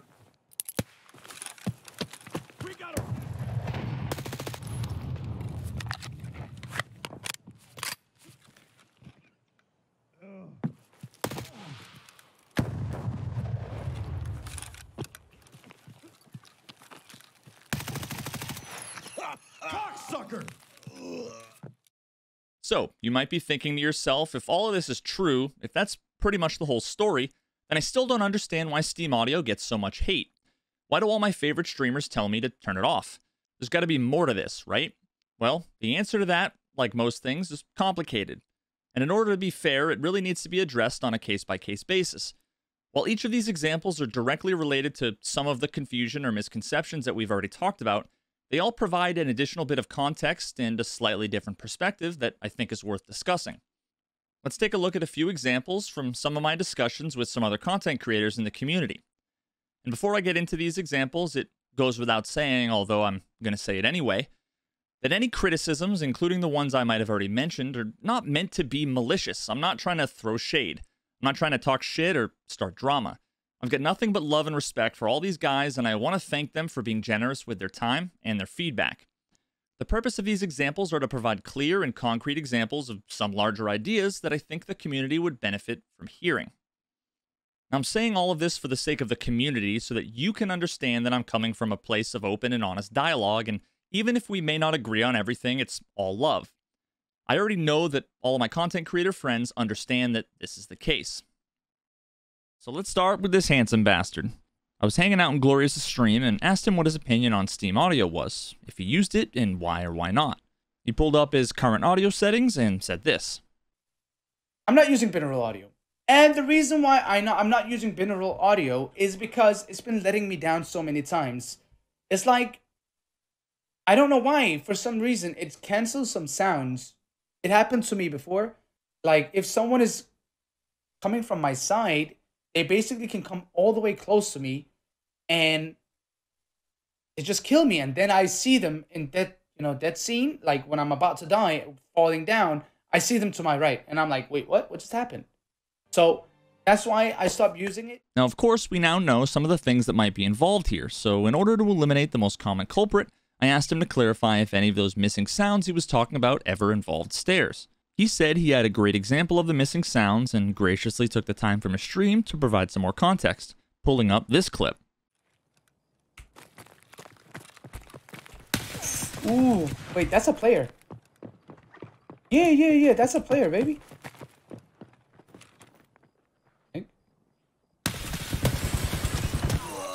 Where's the audio? GG's. There's no audio, dude. GG's. Well done. Well played. Now, I hope at this point it goes without saying that we're dealing with the classic issue of audio being occluded because of the different levels of an indoor building. We pretty much already determined quite confidently the cause of this problem, but interestingly enough, that's not even the most interesting part. I noticed that the clip he showed was not more than an hour prior to me coming into the stream. It literally happened on the same day. Now, I later confirmed that each of the elements of my understanding of the situation were accurate, so I wasn't misinterpreting or misrepresenting. Right when it came out. And I haven't been using it since then. I tried it one day when it came out.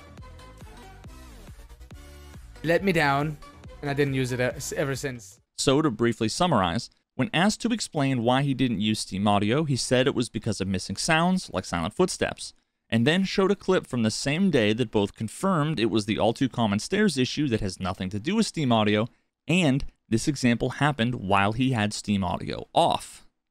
Now, of course, this line of reasoning would likely have required a little bit of subconscious mental gymnastics to avoid the inevitable cognitive dissonance, but this sort of thing is actually not very uncommon. It happens to all sorts of people all the time. He experienced a problem in the game and likely fell victim to the correlation versus causation mistake, and then anytime he experienced the same problem in the future, it likely didn't occur to him that those experiences hinted that he might have been wrong about his initial conclusion. In fact, even with binaural sound off, his brain seemed to associate the problem with audio that he experienced with binaural sound. This is a kind of variation of a well-known psychological phenomenon called confirmation bias, where we ignore evidence that's at odds with our current belief system, paying attention only to evidence that supports it. Confirmation bias creeps into all sorts of aspects of our life. It's actually a broader concept covering a number of different related phenomena that you might recognize, like anytime you read your grandmother's political rants on Facebook. First, there's attitude polarization, which is when disagreements tend to become more exaggerated when two people with opposing views are shown the same evidence. There's belief perseverance, which is when people stick to their guns or maybe even dig their heels in further when they're presented with evidence that contradicts their beliefs. There's the irrational primacy effect, where people place more significance on evidence that came earlier in their experience, often honing in on whatever observations, assumptions, or conclusions they came to when they were first introduced to the topic. And lastly, there's the illusory correlation, which I briefly mentioned earlier, identifying a correlation between events or situations that's not actually there. Now keep these concepts in mind as I continue with the discussion here. Let me briefly bring up something that is a subtle problem that's related to language and how we communicate about these sorts of issues. All too often, lots of folks use the same words or phrases as someone else in a conversation, and neither of them realize that they're using the same terminology to refer to conceptually different things. I see this time and time again, and it leads to tons of confusion and disagreement, although it's never done maliciously or intentionally. If you want to add this, it's on. I don't use headsets at all, and I have very good hearing in the game. I can tell where people are, what they're doing, and that's because I play a lot. Might be someone who doesn't play a lot, might be different. Vertical audio is still bugged. Vertical audio is still bugged. Now, while I knew what he meant and agree with everything he said, I want to point out the usage of one particular phrase, something that almost every single person uses who talks about this topic, but all too often it's something that people use interchangeably to describe different things. And that phrase is vertical audio. When he said vertical audio was bugged, I pretty much instantly suspected that this was one of those cases where a particular phrasing might cause some confusion, so I asked for some clarification to be sure. You mean different floors, right? I wouldn't even say different floors, Veritas. I would say just stairs. I would say just stairs for me. Like if people are above me running around or below me running around, I know where they are. It's just on stairs. I would say just stairs. So now imagine that I hadn't asked for clarification. Think about how many people might have been confused by what he meant or interpreted it in all sorts of other ways. Now, after saying vertical audio was bugged, in his clarification, he literally says with binaural sound, he can locate people above and below him, which is basically the definition of vertical. This happens to be one of those cases where a content creator actually likes Steam audio and fully recognizes the benefits you get from binaural sound, and yet it's entirely possible that a noteworthy percentage of folks that might have been paying attention could walk away from the conversation thinking that there was still no way that you could get any sort of vertical audio context from Tarkov. So this is kind of similar to what I just discussed regarding ghost sounds. Some people mean one thing and lots of folks understand it as another. Now this is why I try to be really clear when I have these discussions, and it's why I'm glad I asked for clarification from that friendly guy, because I could tell based on the specifics of the conversation that he meant something different than many people would take from it. Be aware of this anytime you hear people use the phrase vertical audio or ghost sounds and stuff like that from now on. Be mindful of what exactly people could possibly mean when they use a particular word or phrase. If there's any ambiguity, don't be afraid to ask for clarification. Now, we all get things wrong. We misinterpret things in the heat of the moment. We don't see things or hear things that are there, or we hear and see things that aren't. We misremember, often coming up with whatever narrative makes sense to us. Now, let me briefly revisit a clip I showed earlier as a basic example of this sort of thing.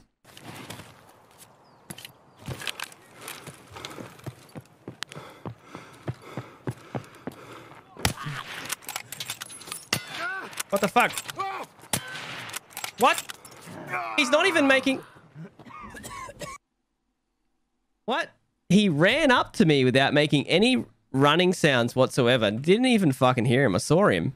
Now, watching it back again, we can see clearly that he did hear the guy approaching.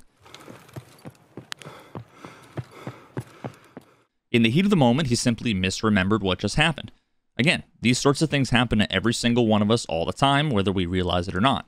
He got killed by the glitchy player scav due to who knows what, but what's noteworthy is that the thing that most people will focus on when something like this happens is that they didn't hear any sound. Now, in this case, it wasn't necessarily what Voxy was focused on. I'm mostly just using this as an accessible example for when these sorts of things tend to occur. Now, of course, it makes sense that you might conclude that this was an audio bug. Hearing blasts from the gun is one of the most obvious parts of being shot. But what's more subtle is the lack of firing animations, muzzle flash, recoil, chambering rounds after every shot. The entire process of firing the gun is not shown from his client's perspective. Yet this is the exact thing that folks would immediately conclude was an audio bug, especially if they happen to misremember the beginning of the engagement, assuming that as that scav approached, he ran up making no noise. The reality is, it was probably one of those pesky synchronization issues like I talked about earlier from Eroctic's video, or something else entirely that I haven't even thought of. Sometimes we say these things out loud and other people reinforce it. It hardens in our minds, we then feel like we're justified, need to defend it, and sometimes we even take it personally when people are skeptical. Now, I get this vibe all the time from folks that come in while I'm streaming and want to show me examples of cheaters, exploits, or audio bugs that almost always has a much simpler explanation. Often they think I'm attacking them, or they take it personally that I'm skeptical of their conclusion. We misremember the details of all sorts of situations all the time, with our conclusions inevitably affecting our recollections or opinions in one way or another. It's simply a fact that we all need to accept that we get shit wrong all the time. None of us are special in this regard. I've recorded loads of examples when I was quite confident that someone was cheating, that I think I hit all of my shots and I got fucked over by the game, stuff like that. More often than I'd like to admit, after watching the clip back, I realized that all of my shots missed. I realized I ran out of ammo, or the gun jammed and I wasn't paying attention. Now, sometimes I'm lucky enough to get to see the other person's perspective in the same fight, and see how I got netcoded, how they got a lucky helmet ricochet, or how they simply outplayed me with information that I thought that they shouldn't have, and I was simply wrong. Now, naturally, given that hard drive space is so important and these sorts of things don't make for great highlight videos, these clips usually end up in my recycle bin. Now, between writing this part of the script and editing this video, I did have one such occurrence that I wanted to highlight because it included so many things related to this video, from audio bugs to suspected cheaters to admitting I was wrong, and even one of the many hilarious ways in which I like to gather data for videos like this. I say that mostly kidding. See, like right there, that's one of the... Someone threw like a fucking flashbang or something. Oh, you know what? That's what it was. A smoke. Yeah, yeah. It's a smoke grenade. But that means someone is literally throwing smoke grenades over there.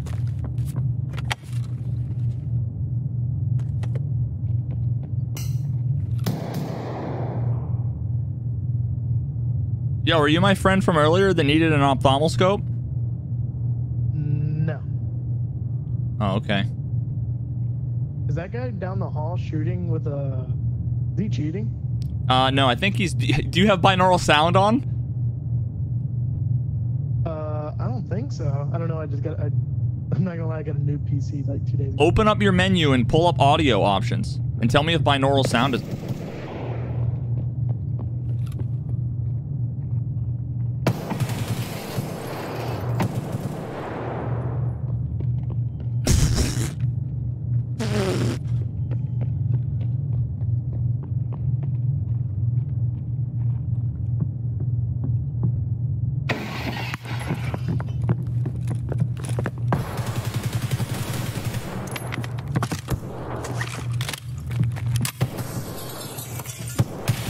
Wow, this guy's legit, huh? Wow, you're a cheating son of a bitch, huh, bud?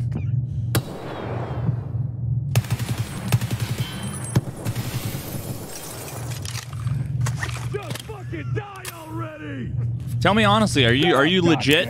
Are you legit, bud? Yeah, I'm legit. Yeah, you're legit. All right, well.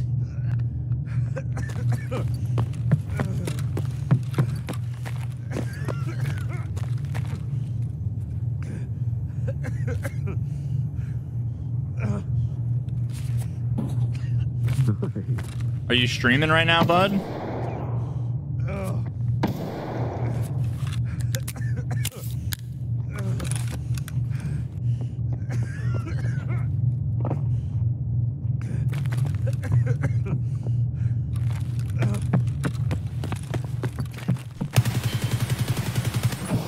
Shit on.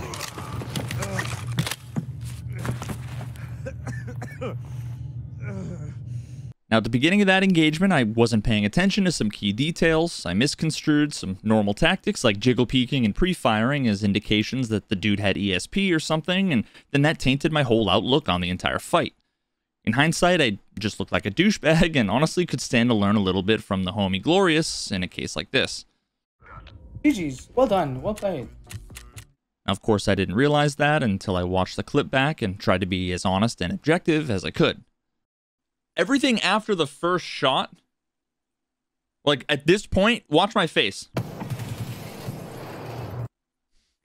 I was like, whoa, that first fucking peek. That's when I instantly got sus. Everything after that was audio keys. So this right here is where he would have had to cross.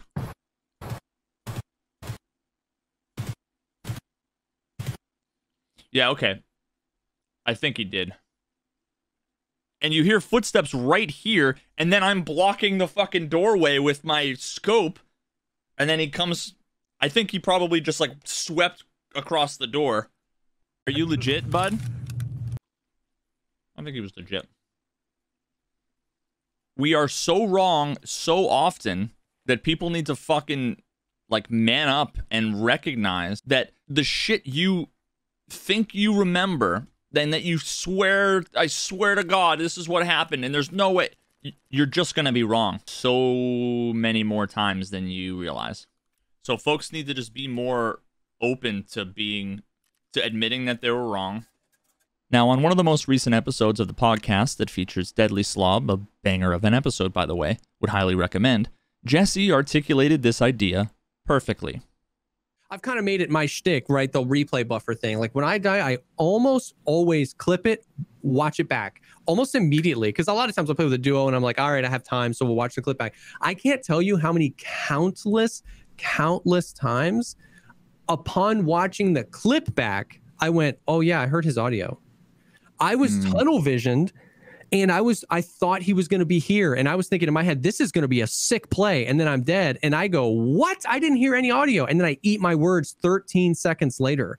Yeah. And people don't do that. People don't give themselves that opportunity. And a lot of times, like a lot of that stuff, it was a cheater or it was a 2-man. It was this, it was that. A lot of the things we think, watch your clip back within 10 seconds of you dying, and so much of what you think happened so often, your brain just made that junk up. It's like, what? There must have been 3 of them. And I watched the clip back and I'm like, no, I just see him right there. He ran and I just missed it because I thought he was going to be over here.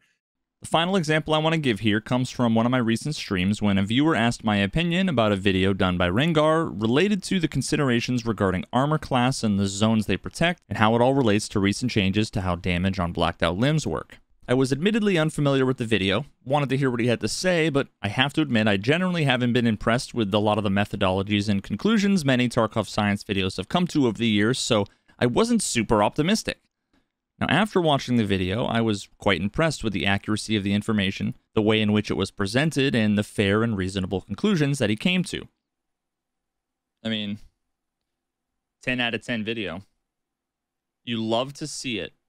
Someone actually getting this shit right for once, dude. Now, after that one video, I admit I was beginning to think that I might have a new Tarkov science spirit animal. Now, not long after that, someone asked me if I had seen a clip from one of his recent streams where he'd experienced what seemed like extremely bizarre and apparently suspicious circumstances. His teammate, Smitty Stone, was also live at the time, and he was the first point of contact in this engagement. So let's take a look at his perspective first.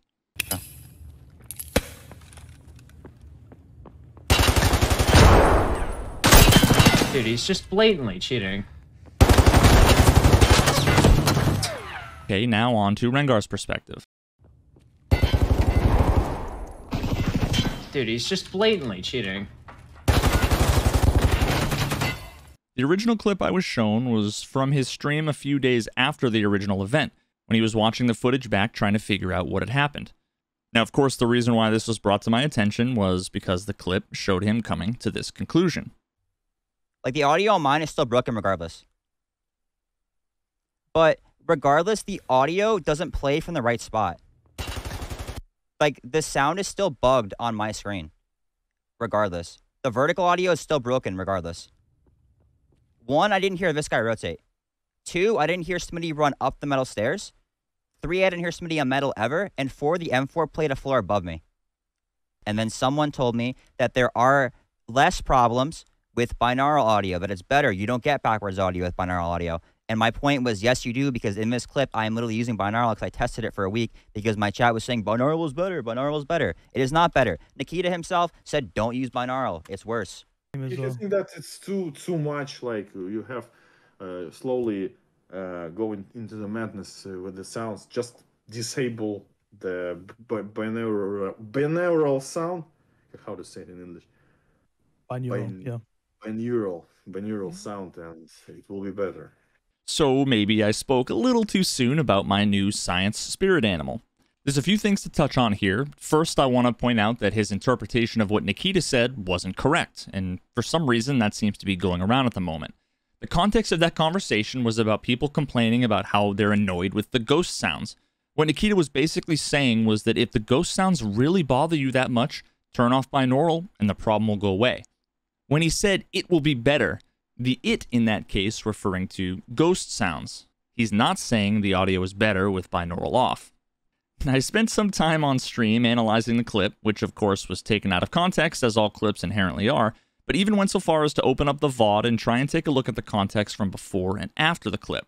So there I was, live on stream, watching a clip of a streamer, analyzing a clip from a past broadcast from himself and another streamer. This is what my life has come to. Of course, I made sure to grab the clip, take note of it in my script for this video, and plan to add it to my list of situations that I was going to need to debunk. Now here's a quick summary of my tentative conclusion. At the time, there were 3 people involved here: Rengar, Smitty Stone, and a single enemy. Now his teammate, who I was told has Steam audio off, threw a grenade towards where he had last seen his enemy, on the opposite side of the blue tanks, and even though the audio of his enemy's footsteps clearly indicates that the enemy was pushing around the left side away from the grenade, it appears that he misjudged those steps, as many of us do in this situation, pre-firing the right side of the tanks and then falls back, proceeding to push up the metal stairs into the lobby. As he was making his way up the steps, he just missed noticing the enemy with the suppressed M4 pushing around towards the left under the stairs, who managed to get a shot off, hitting him in the face shield, although there was probably a few hundred milliseconds of desync or lag that caused the hit to register slightly late. Due to what I can only speculate was a combination of him being confused by the audio cues and being shot in the face from what seemed like nowhere, his teammate seemed fairly certain that they were fighting a cheater. Now, Rengar heard the grenade throw and the initial teammate pre-firing with the mutant and ran up the steps into the room with the big blue boilers without full visual context around the situation, given his initial position. He turns the corner and, due to some unfortunate timing and positioning, doesn't see the enemy behind the blue tanks and at the same time confuses the suppressed M4 shots as originating from the only player that he can see, his teammate at the top of the stairs. Now in reality, given what we know, it makes sense that the shots are coming from underneath. We can even see the impacts on the railing towards where his teammate was, and see for a brief moment his teammate was in full sprint, something you normally wouldn't be able to do while simultaneously firing your gun. But of course, this guy's a cheater, right? Anything can happen.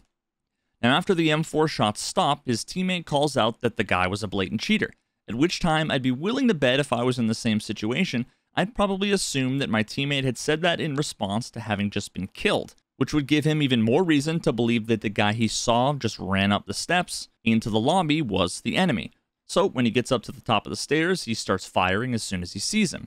This scenario was unlucky timing, less than optimal communication, and the typical Tarkov netcode all combining together to create a clusterfuck of a situation.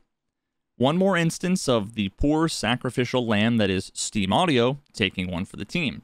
Now later in the stream that I took a look at these clips, guess who happened to show up in my chat? Now after bringing up the clip and sharing my interpretation of what I believed happened, I was ready for a host of yeah buts and well, what about this or that, but instead I got this. Do you blame Steam Audio?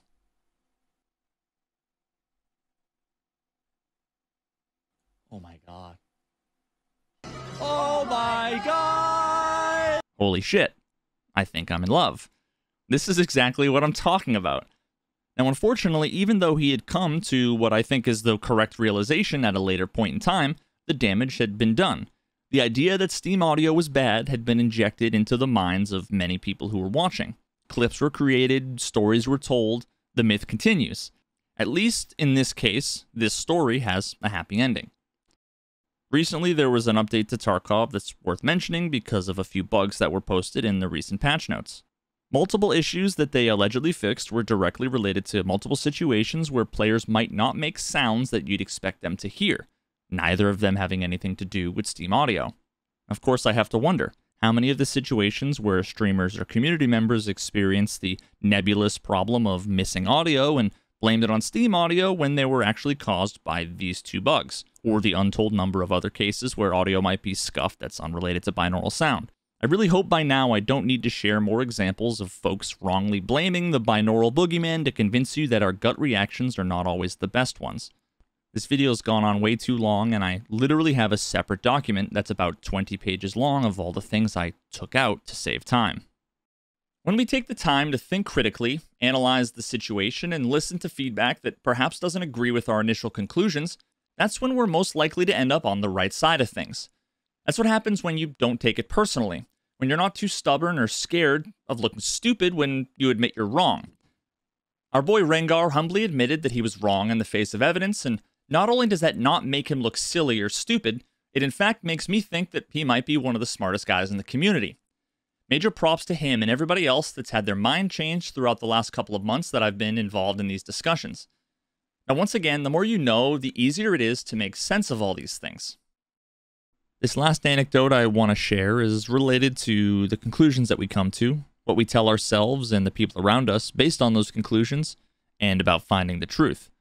It's also something that a depressing number of people still don't know about, so I may as well kill another bird with this stone this time related to repairing damaged face shields. This video had been created as a guide for how to fix visibly damaged face shields, as for many people in the community for quite a long time, it was believed that it was impossible to get rid of cracks from bullet damage, even when their durability had been successfully repaired. Now, visual damage on face shields couldn't be seen when normally inspecting face shields from your inventory, so in order to determine if the face shield was cracked, you'd have to go into your hideout. Now, after identifying that it was damaged, once you repaired it and went back to the hideout to double check, the visual damage appeared to remain, indicating to players that the repair process did not, in fact, remove the cracks. According to the video, if you wanted to repair it properly, you needed to do the process I just outlined, and then enter an offline mode raid, immediately extract, go back to your hideout, and voila, it was fixed. Now, despite this video getting over 200,000 views, with the comments section being full of people giving endless thanks and praise for a video finally showing a solution to this issue, none of that was actually necessary, because there was never an issue with repairing face shields at all. Now, this was one of those topics that for some reason so many people felt so strongly about. I swear, some people in chat would have bet their houses on every single aspect of this bug, all of the specific details, how there was no way to visually repair face shields unless you went through this special process. Now, naturally, every time this was brought up, it came as a surprise to many of us in the community that have been repairing face shields for years without ever experiencing this issue. I've been debunking this myth for over 2 years now, with dozens of people every week telling me that I'm wrong, no matter how many times I demonstrate the opposite. The fact that I could successfully repair my face shields and use them in raid without any visual damage wasn't evidence that maybe they had been mistaken. Instead, it solidified their frustrations even more now that they believed that the issue had been limited to just them and their friends. Allow me now to explain to you the cause of this Tarkov urban legend.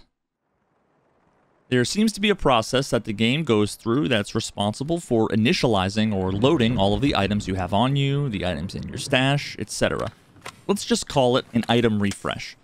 Now, this process doesn't happen all the time, such as when you repair a piece of armor and you can see the durability update. The armor's numerical values are updated, but this isn't the same as a full item refresh process. While the armor's durability values are updated, this isn't the same as a full item refresh, which happens to do a few additional things, including updating the graphical state of a damaged face shield that's been repaired. There are likely a number of different ways that you can initiate the full item refresh process, although I only know of 2 that are going to be relevant here. First is when your stash is loaded or reloaded, such as when you first launch the game or when you're coming back to your stash after leaving any raid, and the second being when you enter an online raid. Now, this makes sense, as when you enter an online raid, the game needs to do everything it can to ensure everything you're taking in with you is up to date.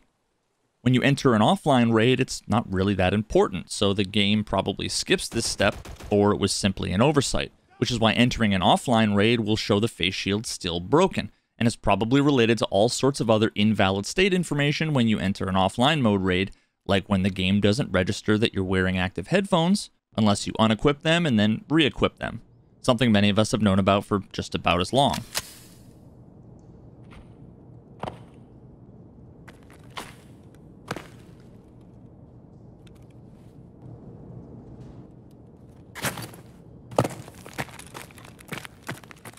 Now, isn't it cool how the more you understand about how things work, it becomes way easier to understand how other things work, or in this case, don't work. The original video basically says you need to pray 5 times to Nikita, sacrifice 11 hatchlings, delete a Bitcoin from your stash, and then when you enter a raid, your problem's going to go away. When in reality, all you needed to do was enter the online raid. None of the other stuff mattered. Well, congratulations, you now understand how humanity ended up with pretty much every single absurd superstition that we've ever come up with. We are inherently shit at knowing what causes what, and just assume that whatever happened before the one time we got a different result must have been the relevant factor. Now, it's also why this comment on the video happens to be my favorite, because it perfectly demonstrates how we so easily come to wrong conclusions and never think twice about it. I'd be willing to bet that the patch that he suspects is what broke repairs was the patch when they introduced the hideout 2.5 years ago, but not because they actually broke anything, instead because they added a significantly more accessible and much more commonly used way to experience an existing bug. The number of times people go into their hideout to use the shooting range has to be significantly more than the number of times players go into offline raids. That pretty much explains the whole thing. Now recently on stream, I pulled up the original video to show somebody one of the many ways in which a myth like this spreads like wildfire, and I suddenly recognized the name of the person who had made the video, Shootaville, a fantastic member of my community for multiple years. When I first came across the video, I don't think I actually noticed who had made it, but now that I knew that it was a buddy of mine, I had to first give him some friendly ribbing about it and then explain the whole thing. Now his response was a work of art. Like, chef's kiss. If there's a best way to deal with constructive criticism and having your mind changed about being proven wrong, this is a pretty damn good candidate. Back when I was a fledgling YouTuber, I made a video. As I was still fresh in Tarkov, I wanted to help people. I demonstrated how to fix a face shield, or at least how I thought you had to. Now the video was doing well, but I started to notice comments.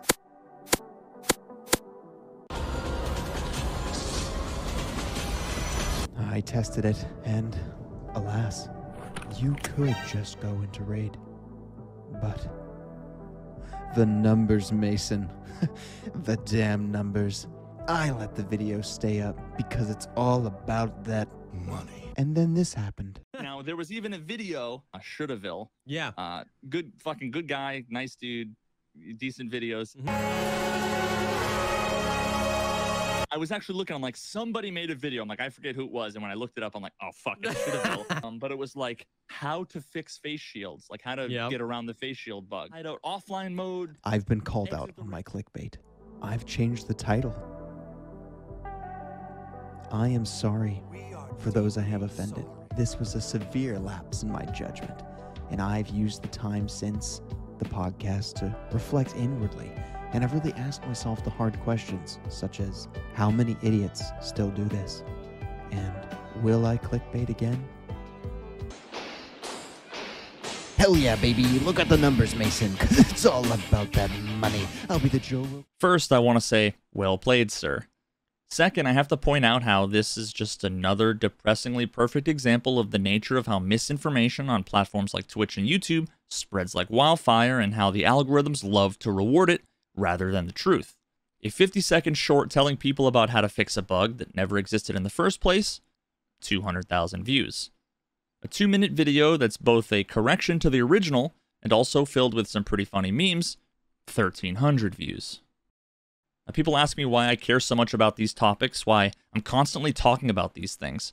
Every time I'm asked that question, I can't help but be reminded of this quote from Hitchens. Well, but that's the thing I would need you to understand. You're quite happy to believe this. Why can't you keep it to yourself? Why can't you keep your atheism to yourself? Because the religious won't allow me to. Because every time I open the paper, there's another instance of theocratic encroachment on free society, which I won't put up with which I will not put. Well, that's clear. I wouldn't have to talk about this stuff at all if there was nobody going around spreading misinformation about a game as facts. A game I love and happen to understand quite well.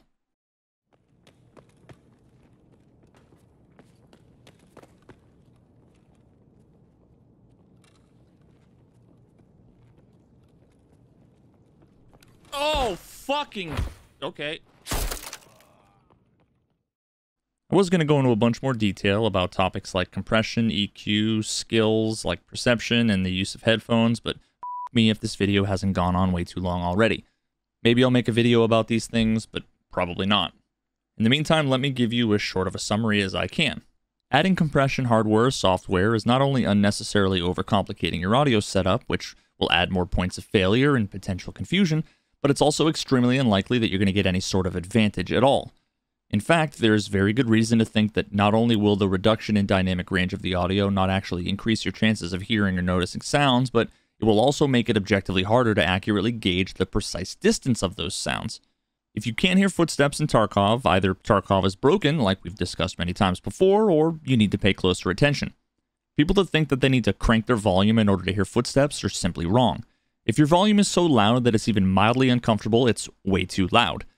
Myself and plenty of others have no trouble hearing sounds, assuming Tarkov isn't busted, with every possible audio setup under the sun, from $5 earbuds to $1,000 headphone DAC amp combos.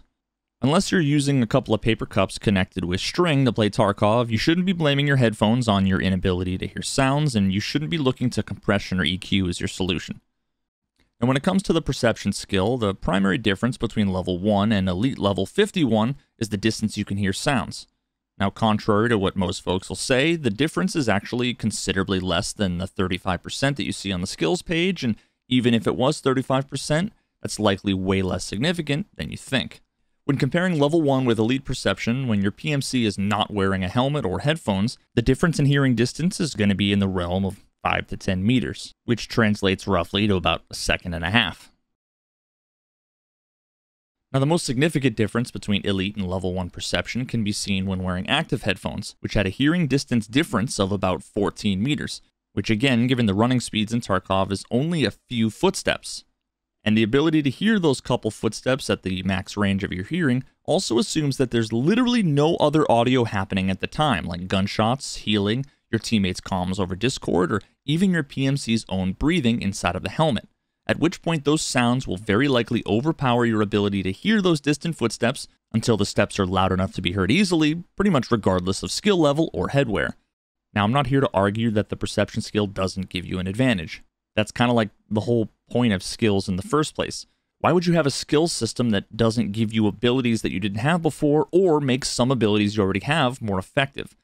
I'm not interested in debating whether or not the skill needs to be nerfed or whether or not it's OP. I genuinely don't care, although I will say that, trust me, the difference is very likely significantly less than you're assuming, and at the end of the day, the reason why you level 1 Timmies are dying to elite level Giga Chads is not because they heard you earlier.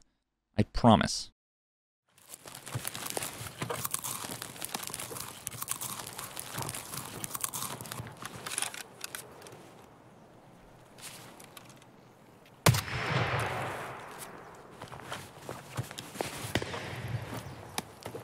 As I wrap up here, I want to say that the point of this video is not to try to sell you on Steam Audio. What I do care about is that the community understands these things as much as possible, that they have enough knowledge to make a truly informed decision. Now, someday soon, if we're lucky, those little ghost sounds are going to go away. We'll get more updates to the audio, be it the core audio system or Steam Audio. There's going to be more features, more improvements, and more bugs. When that day comes, it would be really unfortunate if large portions of the community ignored these changes, keeping Steam Audio off in their games just because of some rumors or hearsay. Someday, probably a bit further into the future, they're hopefully going to replace the vast majority of the existing audio system with the remaining modules of Steam Audio. It'll be undoubtedly buggy and have issues, and as long as we're careful and constructive with our feedback, BSG will address them and will be that much closer to having phenomenal audio in Tarkov. That is the solution to these problems. I really do believe that we're much closer to that than most people realize. Whenever someday comes, I just want people to know the fundamentals about how this stuff works, some of the basic terminology, some of the interesting and complex aspects involved, to think about the ways in which people have misunderstood these things before, how rumors spread, the mental or emotional pitfalls that we run into, causing us to come to the wrong conclusion, how to test theories, how to isolate variables.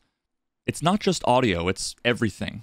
Features, bugs, ballistics, netcode, AI design, user experience. It's also not just Tarkov, and also not just video games. I hate to get grandiose here, but for f***'s sake, applying some honest, critical thinking and a healthy dose of skepticism to everything in our lives, from geopolitics to economics and medicine, is exactly what we need more than anything right now. While a little bit of knowledge can go a long way, it can also be dangerous. If we all learn the bare minimum, or worse yet, don't bother and just accept what we're told by somebody else, all that's ever proven to do is make things more divisive, more controversial. The default behavior ends up being blame and dismissal. As soon as we all learn how to think critically and to properly come to our own conclusions, that's when it's going to become trivial to have our minds changed, or at the very least identify fact from fiction, value judgment from objective truth. After a few hours of teaching myself a little bit of Unity, tinkering with my little Steam Audio app, I managed to fully implement the remaining modules of Steam Audio and tried to replicate some of the environmental conditions we see in the world of Tarkov. I learned a few things that I think are worth sharing here. First, while the initial integration was relatively easy, and the quantity and complexity of things you can customize is remarkably less than I thought there would be, I can't stress enough how the full integration of Steam Audio and Tarkov is anything like the walk in the park for BSG that folks assume it will be. Ignoring the challenges they've faced upgrading their engine multiple times and dealing with all of the inescapable tech debt they've accrued over the years, I genuinely think that they'll be able to pull it off just as soon as they can sort out the performance concerns introduced by the integration of a complicated system into a, let's say, less than optimized game. There's nothing wrong with complaining about stuff every now and then or being salty about all sorts of things, from audio issues to cheaters and everything in between. We all do it. Once more, there's nothing wrong with being wrong. I challenge you to be honest with yourself, deny the urge to dig in your heels and be stubborn, listen to other people, and look for others who disagree with you.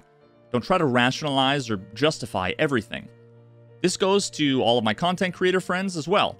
Ask more questions, make less assumptions, try having your mind changed, and admitting you were wrong. The more this happens, the more it becomes just as enjoyable as vindication. If you've done your homework, if you really know what you're talking about, stick to your guns, even if nobody else believes you. The truth isn't democratic. It's not a popularity contest. Don't take comfort in being in agreement with the majority. Hitchens said it best when he said, "Take the risk of thinking for yourself. Much more happiness, truth, beauty, and wisdom will come to you that way." Be mindful about giving people advice or spreading hearsay and anecdotal experience throughout the community as if it's fact. If you decide you want to, then you damn well better be sure that you can back up what you're saying, because somebody might call you out for it. And if you don't know your shit, if you haven't done your homework, then some asshole like me is going to take 3 months to make a 3-hour-long, overly produced video telling you all the ways in which you're wrong. And ultimately, at the end of the day, that's the real travesty here. Think about all the fun you'd be having otherwise if you'd spent the last 3 hours playing Escape from Tarkov. In video essay form.